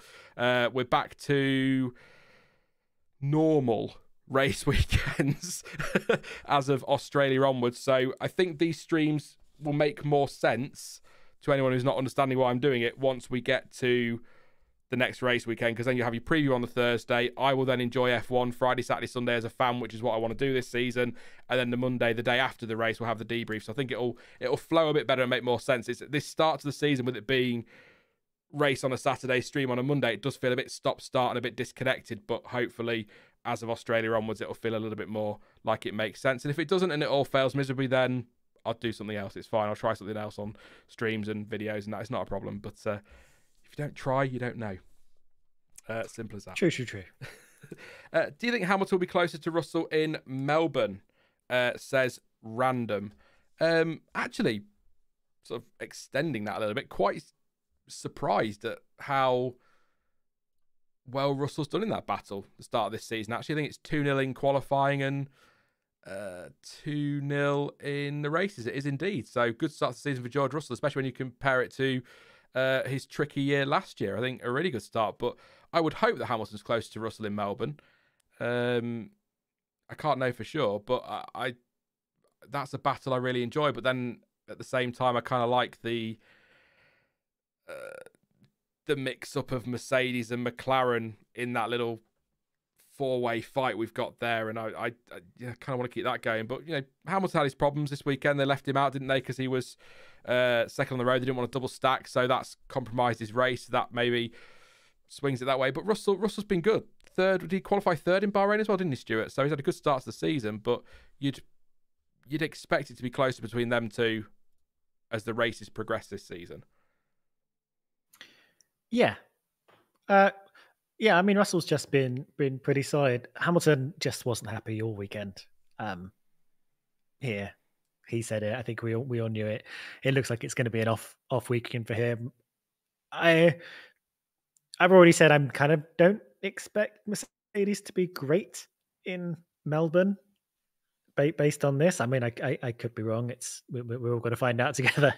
But I think they will be closer, and I think they'll continue to be closer. I think Russell's seizing an opportunity, or seeing that he really has to hammer home that he's going to be the team leader when Hamilton leaves. So I think I don't know. Do you think maybe Russell has a sense of confidence from Hamilton leaving, of feeling like, okay, I can step up here. I can make this team my own. I don't have to really necessarily worry about Lewis too much, while knowing that whoever they bring in, he's going to have to,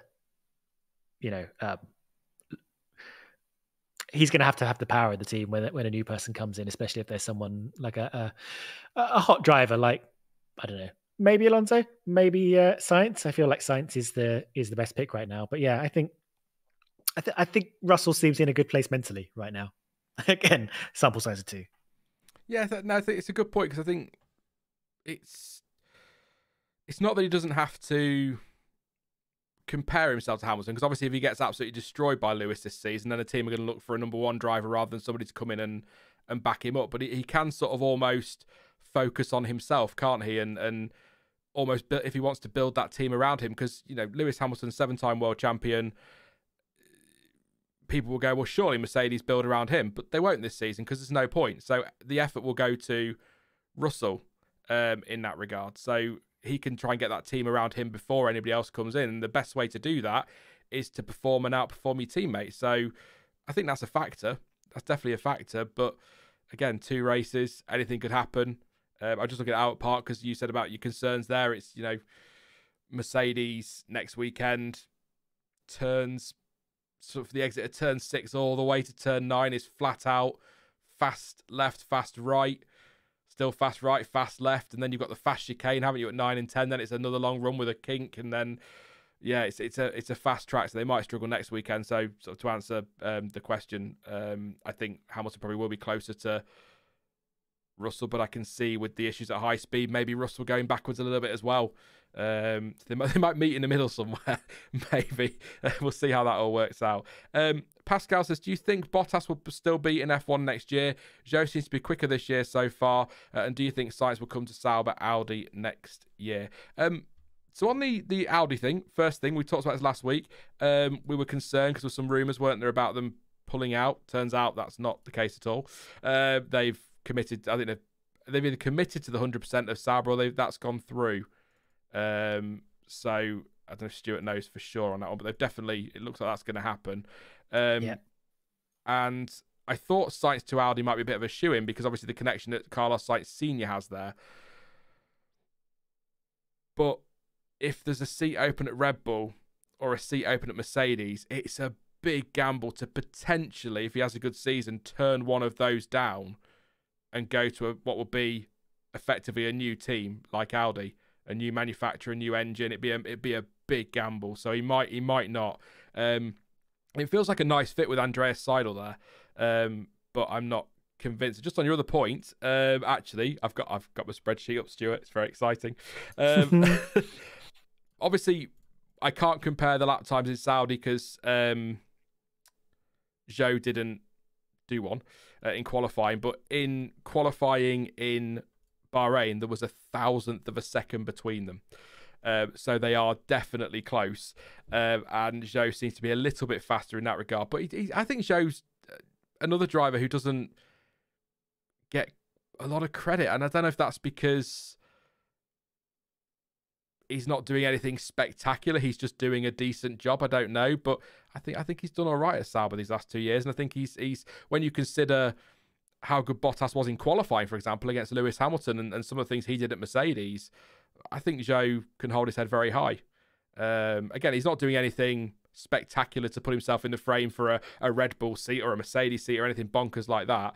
But I think he's doing a good job. That picture that's just cropped up, by the way, that's been used in Tyre Talk in a preview at some point. That face on Charles Leclerc is brilliant. But yeah, no, I like Show. I think he's doing well. But on Bottas next year, if Audi can't get a Sainz, for example, maybe they keep him for the experience. But if it's not Sauber next year or Audi next year or 26, you know what I mean? Where does Bottas see himself? Where's he going to go, Stuart? Because if he doesn't stay at Sauber next year for the Audi project the following year, could he return somewhere like Williams maybe? But then they've got young drivers of their own, and Mercedes have got some young drivers that they have to do deals with to get them there. Antonelli, for example, or Vesti, or a Schumacher. But if it's not Sauber, I'm not really sure where Bottas goes.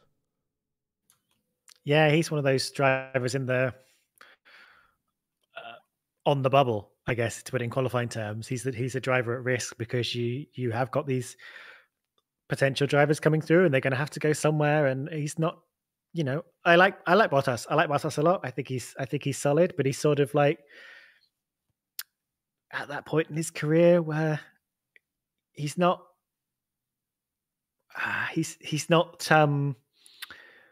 hot enough in value to necessarily be desperate to hang on to, I think. And in terms of getting someone younger in that seat who's a lot cheaper but has a lot of potential might be a better idea, or just trying to grab someone from elsewhere in the grid who might be a better bet for you, I think.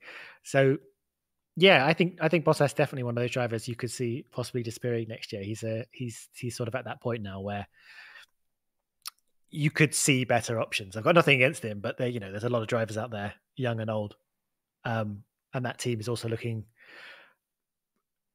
to build. So, yeah, I can't guarantee he'll be around next year. I can't predict the silly season because every time we've tried, it's not gone well. But yeah, if Bottas sort of just kind of, I think it's kind of passive, just kind of passively found himself without a seat next year, I wouldn't be totally shocked. Well, yeah, the silly season stuff. I mean, the Verstappen thing to Mercedes went a bit quiet after it turned out how Marco was staying. And then Toto Wolff came out and said that he'd love to have Verstappen as a driver, and everyone went, "Oh my God, it's happening!" And it's like, could you name me a team on the grid that wouldn't love to have Verstappen as a driver? Yeah. It's just such a nothing comment, and I do like watching Twitter and then looking at some of the, let's say, clickbaitier news outlets, your aggregator sites, for example, sort of getting in this massive flap because Toto Wolff said he'd love to have Verstappen in his car. It's like, yeah, but which team wouldn't? It's just it's a non-committal comment, isn't it? He's not committing to anything. He's just saying, yeah, Verstappen's a cracking driver, I wouldn't mind having him in my car.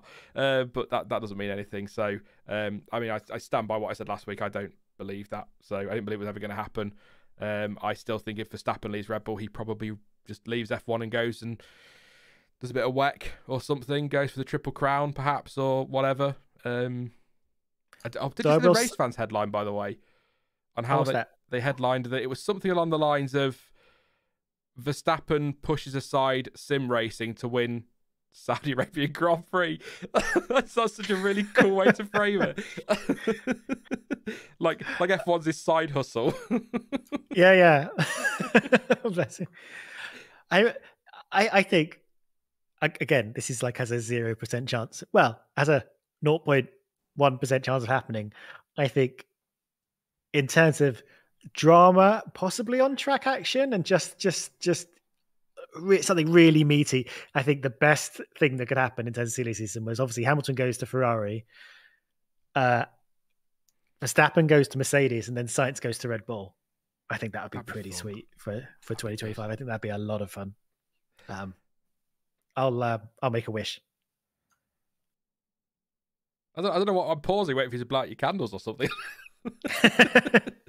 Vesk says, should we believe the hype about Antonelli? Personally, it sounds wild to me that Lewis going to Ferrari was in part because of a driver who wasn't even in F2, F3 yet. Not saying he's bad, but it's weird. It's a big call from Mercedes to be, because I think, unless I'm wrong, correct me in chat if I'm wrong, or Stuart can correct me as well. It was something along the lines of Toto Wolff didn't want to give Lewis Hamilton a long-term contract because he wanted to see what Antonelli was doing. He didn't want to be in a position like he was with some of the other junior drivers where he had nowhere to put them and then he lost them to other teams. So it makes sense, but it does seem, I agree, it seems wild to do that to, you know, the driver that is your top driver, your world champion. It's kind of crazy. But the hype around Antonelli, I think I said when I did my Mercedes option video that, and I kind of stand by this, that if he has a good if the plan is to put Antonelli in that Mercedes in 2026, whatever happens, I feel you may as well put him in next year. Give him that year to get up to speed, settle in at the team, understand F1, get to know the tracks, get to know the car, get to know the team inside out, and then he's ready for 2026, which is why I said, you know, if he has a good F2 season and you're going to put him in the car anyway, go for it. But I still think Mercedes will, looking at how they've dealt with young drivers in the past, probably prefer to put Antonelli at, say, a Williams and then bring in an Alonso as a short-term option, for example, which is probably what I would do if I was being sensible. But if I was being wild and really wanting to give youth a chance, then I'd just chuck Antonelli in there and, you know, I'd be signing up Behrman if I was Red Bull, and I'd have Liam Lawson and God knows what. You know, don't ever let me take control of driver transfers because it'll be a disaster. I think if Russell really proves himself this year, and so if Mercedes knew, okay, we absolutely know Russell can deliver. If we give him a good car, he'll get podiums and wins or whatever. Like, Russell's going to get close to the maximum of what this car can do. So we feel safe putting in Antonelli in the second seat to get him, to give him a good learning year and not throw away the whole season. If Russell has a year this year where he's sort of making mistakes or feels like he's still, I don't know, in it, where they not necessarily feel like, if they're maybe a little bit worried about him and thinking, maybe he's not going to be the future of this team, then maybe they'll get someone in who's a bit more solid so their 2025 doesn't fall apart.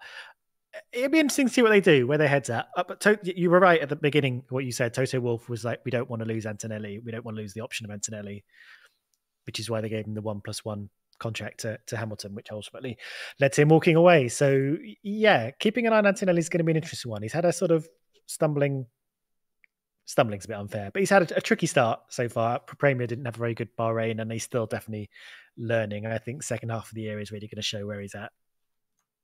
He has taken a big step as well, though, hasn't he? To skip F3 and straight into F2. And then to go straight into F1. Yeah. That'd be. I think whatever happens from here, it's a gamble for Mercedes, isn't it? But I have closed the poll, by the way. Rate the 2024 Saudi Arabian Grand Prix. 3% thought it was great. Oh, good. I'm glad you enjoyed it. 9% said bad, 28% said good, and 58% said average/okay. I put the /okay in because people think that average is a bad thing. It's not. It's just an okay race, and that's sort of how I see it. Better than Bahrain, but you know, not enough to rate it as a great race for me. But like you say, Stuart, it's good that people enjoy that, and I think there's always something to look out for in F1. I think, and there are the odd races that there isn't. It goes a bit stale, but even in Bahrain, we had the Tsunoda Ricciardo stuff, didn't we? Which kept us entertained towards the end, and everything with Magnussen on Saturday was good. So I think, yeah, okay's a fair rating, I would say. Pascal, by the way, says dream team for Sauber for him is Sainz and Hulk. If not Sainz, then Hulk and Porsche, who's racing in Super Formula, isn't he, this year? So see how he gets on there. The Max is 3% of viewers are Behrman's dad.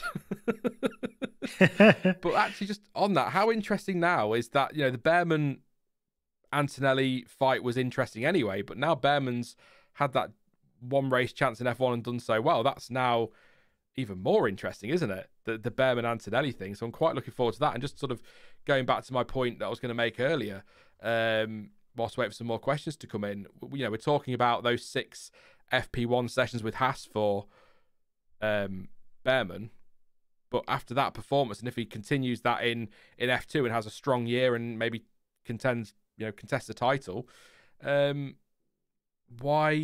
could he not potentially be linked somewhere else? Could as I said earlier, if he doesn't get a seat with Haas and Ferrari can't find him anywhere, could RB go in and Red Bull go in and buy out his contract and put him in one of those RBs alongside, for example, Liam Lawson. You know, I don't think that's a terrible suggestion. Red Bull aren't afraid to go and pick up other people's junior drivers if they need to fill a spot. So, but that goes back to me just thinking that RB I wish they'd just embrace that they were a junior team, because that's kind of how I see them. I think many people see them that way, and we saw with it not working with Gasly, it not really working with Albon, and then having to go and get Perez, and now they've been linked again with Sainz, who was, of course, a Red Bull junior, but we're not seeing that promotion through RB really anymore, are we? So it'd be nice to see a couple of youngsters in there, like they used to do, you know, with Jevan Buemi and Algeswari and Bourdais and that. Who was that other kid? Max Verstappen. I don't know what he's done since then. You know, bring them through. I'd quite like to see that. So, you know, RB as a proper junior team. Lawson and I don't know, if not, I forgot his name. Behrman, there it is. If not Behrman, then maybe, you know, go find Antonelli if Mercedes can't find him a seat. But I'm not. No, I feel like I'm putting the pressure on now, even though he won't be listening. But on poor Ollie Behrman, like the expectation now that he must be in contention for a seat a bit further up than Haas. But you know, F1 experience, cut his teeth at the back. It's worked for many drivers over the years, hasn't it? So, yeah, I think there's also an important thing to just ease him in gently. He had a really great baptism of fire, but I think like so did Nick de Vries, and it sort of that kind of fell apart underneath him when he got to do, well, not a full season but an attempted full season. There are some drivers that you just need to just not overhype him too much and then push him too hard by the time he does get an F1 seat. But I think whether it's Red Bull or whoever, an RB, we do need to get this kind of pipeline of junior drivers flowing again. They've been kind of a bit stuck for quite a few years now, and it was interesting to hear Anthony Davidson say on the Friday before Behrman got in the car that all the F2 drivers really want him to do well because they want him to prove that they can step into an F1 seat and deliver, and you can take a chance on them and move them up, because they know how hard it is to move from F2 to F1 now. It's not a guarantee. So, and it was nice to actually watch the F2 drivers celebrate him as he did well in qualifying and watching on the screens and stuff. There was a really nice atmosphere to it. So, yeah, the could you say fallout if it's something positive? I was going to say the fallout from Behrman's weekend is going to be interesting to see, both for him and for the wider world of moving these younger drivers up. Yeah, I agree. No, fallout's fair. Yeah, I know what you mean. I know the negative side of that, but no, I know what you're saying. Consequences? Yeah, the consequences probably, yeah, possibly better. Yeah, even consequences sounds a bit negative, doesn't it, when you say it? Weird. When I say it. I mean, one thing positive about Fallout is that they're putting all episodes of the new series that's coming out in April on Amazon Prime at the same time, so I can binge that. So there you go. We got there. We did it. Not sponsored. yeah, hashtag ad. Thank you very much to Jonathan for signing up over on Patreon to support the channel long term. Thank you very much. Appreciate that. As always, you can do that if you want to. It links in the description, all of that, but it's cool if not. Do you want a couple of bad puns, Stuart? Always. Yes. Dell says Porsche should only ever drive for Porsche. Porsche, yeah. Very nice. And John Very says, nice. if Porsche gets a bad seat like Alpine, can we make the joke that he's got his name? Porsche seat, Alpine. It's... No, poor chair, that's a poor joke. Puns are supposed to be bad, aren't they? So we'll let them. Yeah, we'll let that one go. Results, yes, there you go. Red Raven says the results of Behrman's weekend. Yeah. Thank you. That'll do. Have we got any quick fire questions, or if not, we'll wrap up because we're going a little bit. It was quite, again, 6 pages of notes I had, Stuart. Some of it was directions for me to remind me, you know, to put slides on a loop rather than just letting them end. But you know, it's a lot. I think there was a lot to talk about there, but there were a couple of. Are we using the word controversies? I suppose they were, weren't they? They were controversial. So, Wingcap says, did I hear hashtag ad? This really reminds me of Saudi Arabia's incredible new circuit. Hashtag play life. Do you think they're going to build that, Stuart? Do you think that's actually, if anywhere's going to, it's going to be Saudi Arabia or a Dubai, isn't it, or something? Somewhere like that is. Yeah, I mean, my heart says, of course they're not going to build it. That's ludicrous. Who's asking for this? But then they're also building a city that's in a straight line for like 10 miles or whatever. Like they're just building a big one-dimensional city. So who knows? They build whatever they want out there with all the money they have. Good luck to them. I don't think anyone's asking for what I think everyone has called a Mario Kart circuit, but especially one that goes up and over a building, as far as I can understand. Yeah, I mean, I don't know. They'll probably surprise us all. I mean, Johnson says they've broken ground on it. I have no doubt they'll build the circuit. I'm just not convinced that turn one or whatever it is, that what they call it, the blade. Got to call it blade. No, that's everything needs a gimmick now, doesn't it? Oh, Crofty. He's gonna be a nightmare. I thought, it's not turn one, it's the blade. We have to call it the blade. You know what he's like. Yeah, no, I have no doubt they'll build the track. I'm just not convinced that call. But then if they do, then it's something, isn't it? But I'm just not convinced. But I mean, where do you stop? Could we build the secret volcano track that was on F1 97, I think it was, video game, or 98? Build that one, why not? Drive through a volcano. We'll see. But like I say, if anyone's going to be able to do it, it'll be there. So I don't know. It's bonkers to me. I was going to say something. It's completely gone now. Oh yeah, F1 Academy. Someone asked about F1 Academy. Pascal, did you watch any of the F1 Academy? I watched the second race, and then spent way too long laughing at the scenarios in my head that Pan just kept going. She went past my house. She just didn't seem to stop. A lot of anger about the decision to penalise her for that. And by anger, I mean stupid idiots on social media who feel the need to throw abuse because... yeah, I said it, that's social media. There you go. Twitter in particular. But I don't really see the controversy. I understand the team didn't tell her the race finished, but there was a flag that, others saw and stopped, and it's just a mistake, isn't it? And, she's made the mistake, she's paid the price, and that's not anybody else's fault that she made that mistake. Well, you could argue the team should have said, I should have maybe spent a bit less time celebrating or whatever they were doing rather than telling her, but...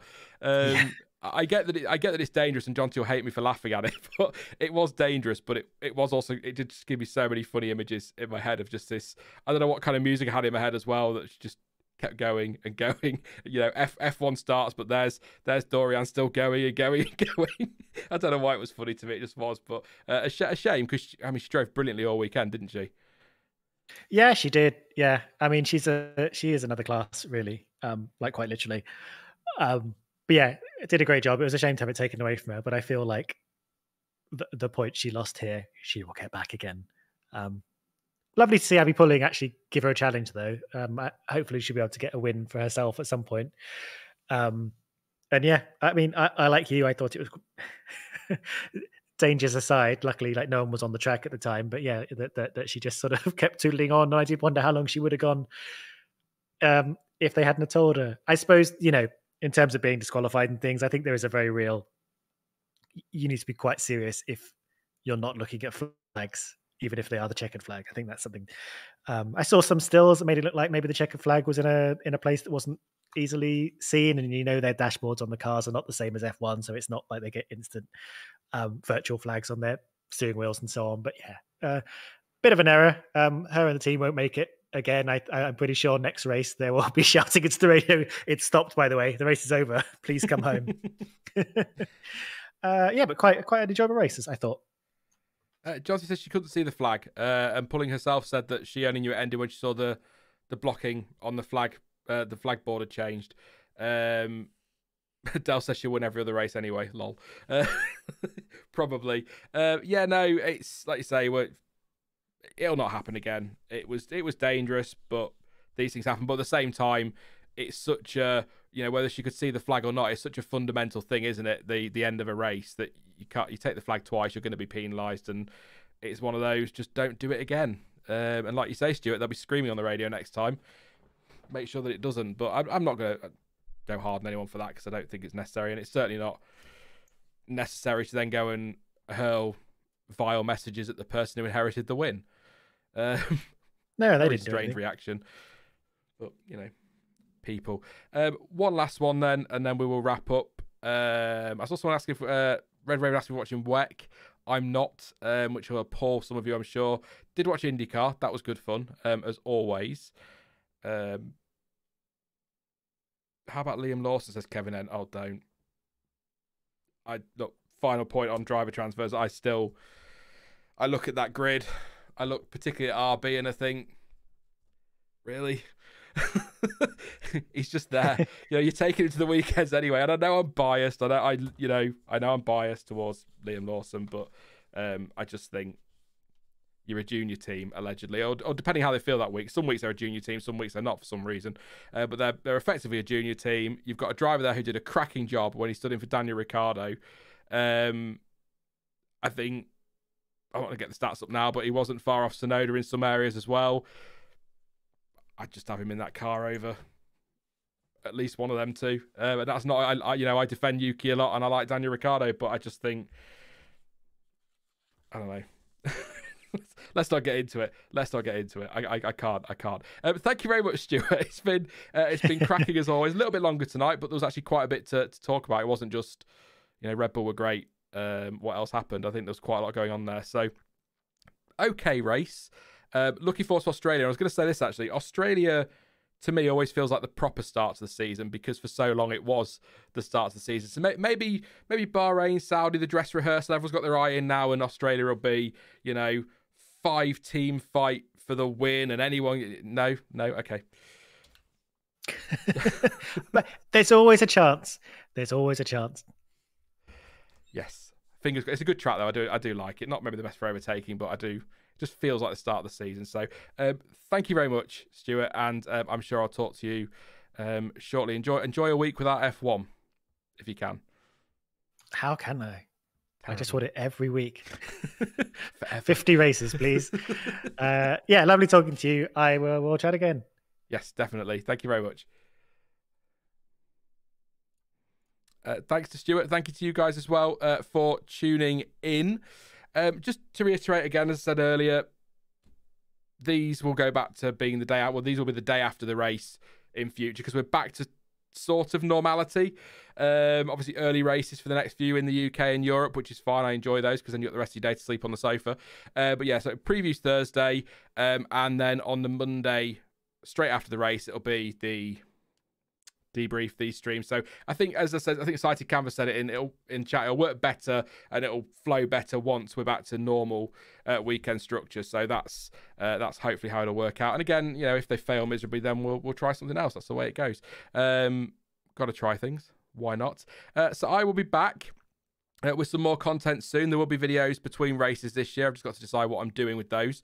I just want to get the first two races out of the way first before we get into the season proper. And of course, there will be the preview for the Australian Grand Prix on Thursday the 20th. It's nearly my birthday at that point. So Thursday the 21st of March. And of course, the debrief will be Monday the 25th of March. So hopefully you'll join me for that one. You can follow me on social media. Links are not in the description, but it's at F1 Word and F1 Word pretty much everywhere where I have socials. It's the way I'm going to word that one. And don't forget to drop a like on the stream as well before you go. And please do subscribe if you're new, because it'd be great to have you on board. Sorry, I just had to take a breath there. It'd be great to have you on board for the rest of the season. But as ever, thank you for watching. I've been Sean. This has been the F1 Word. And until next time, goodbye.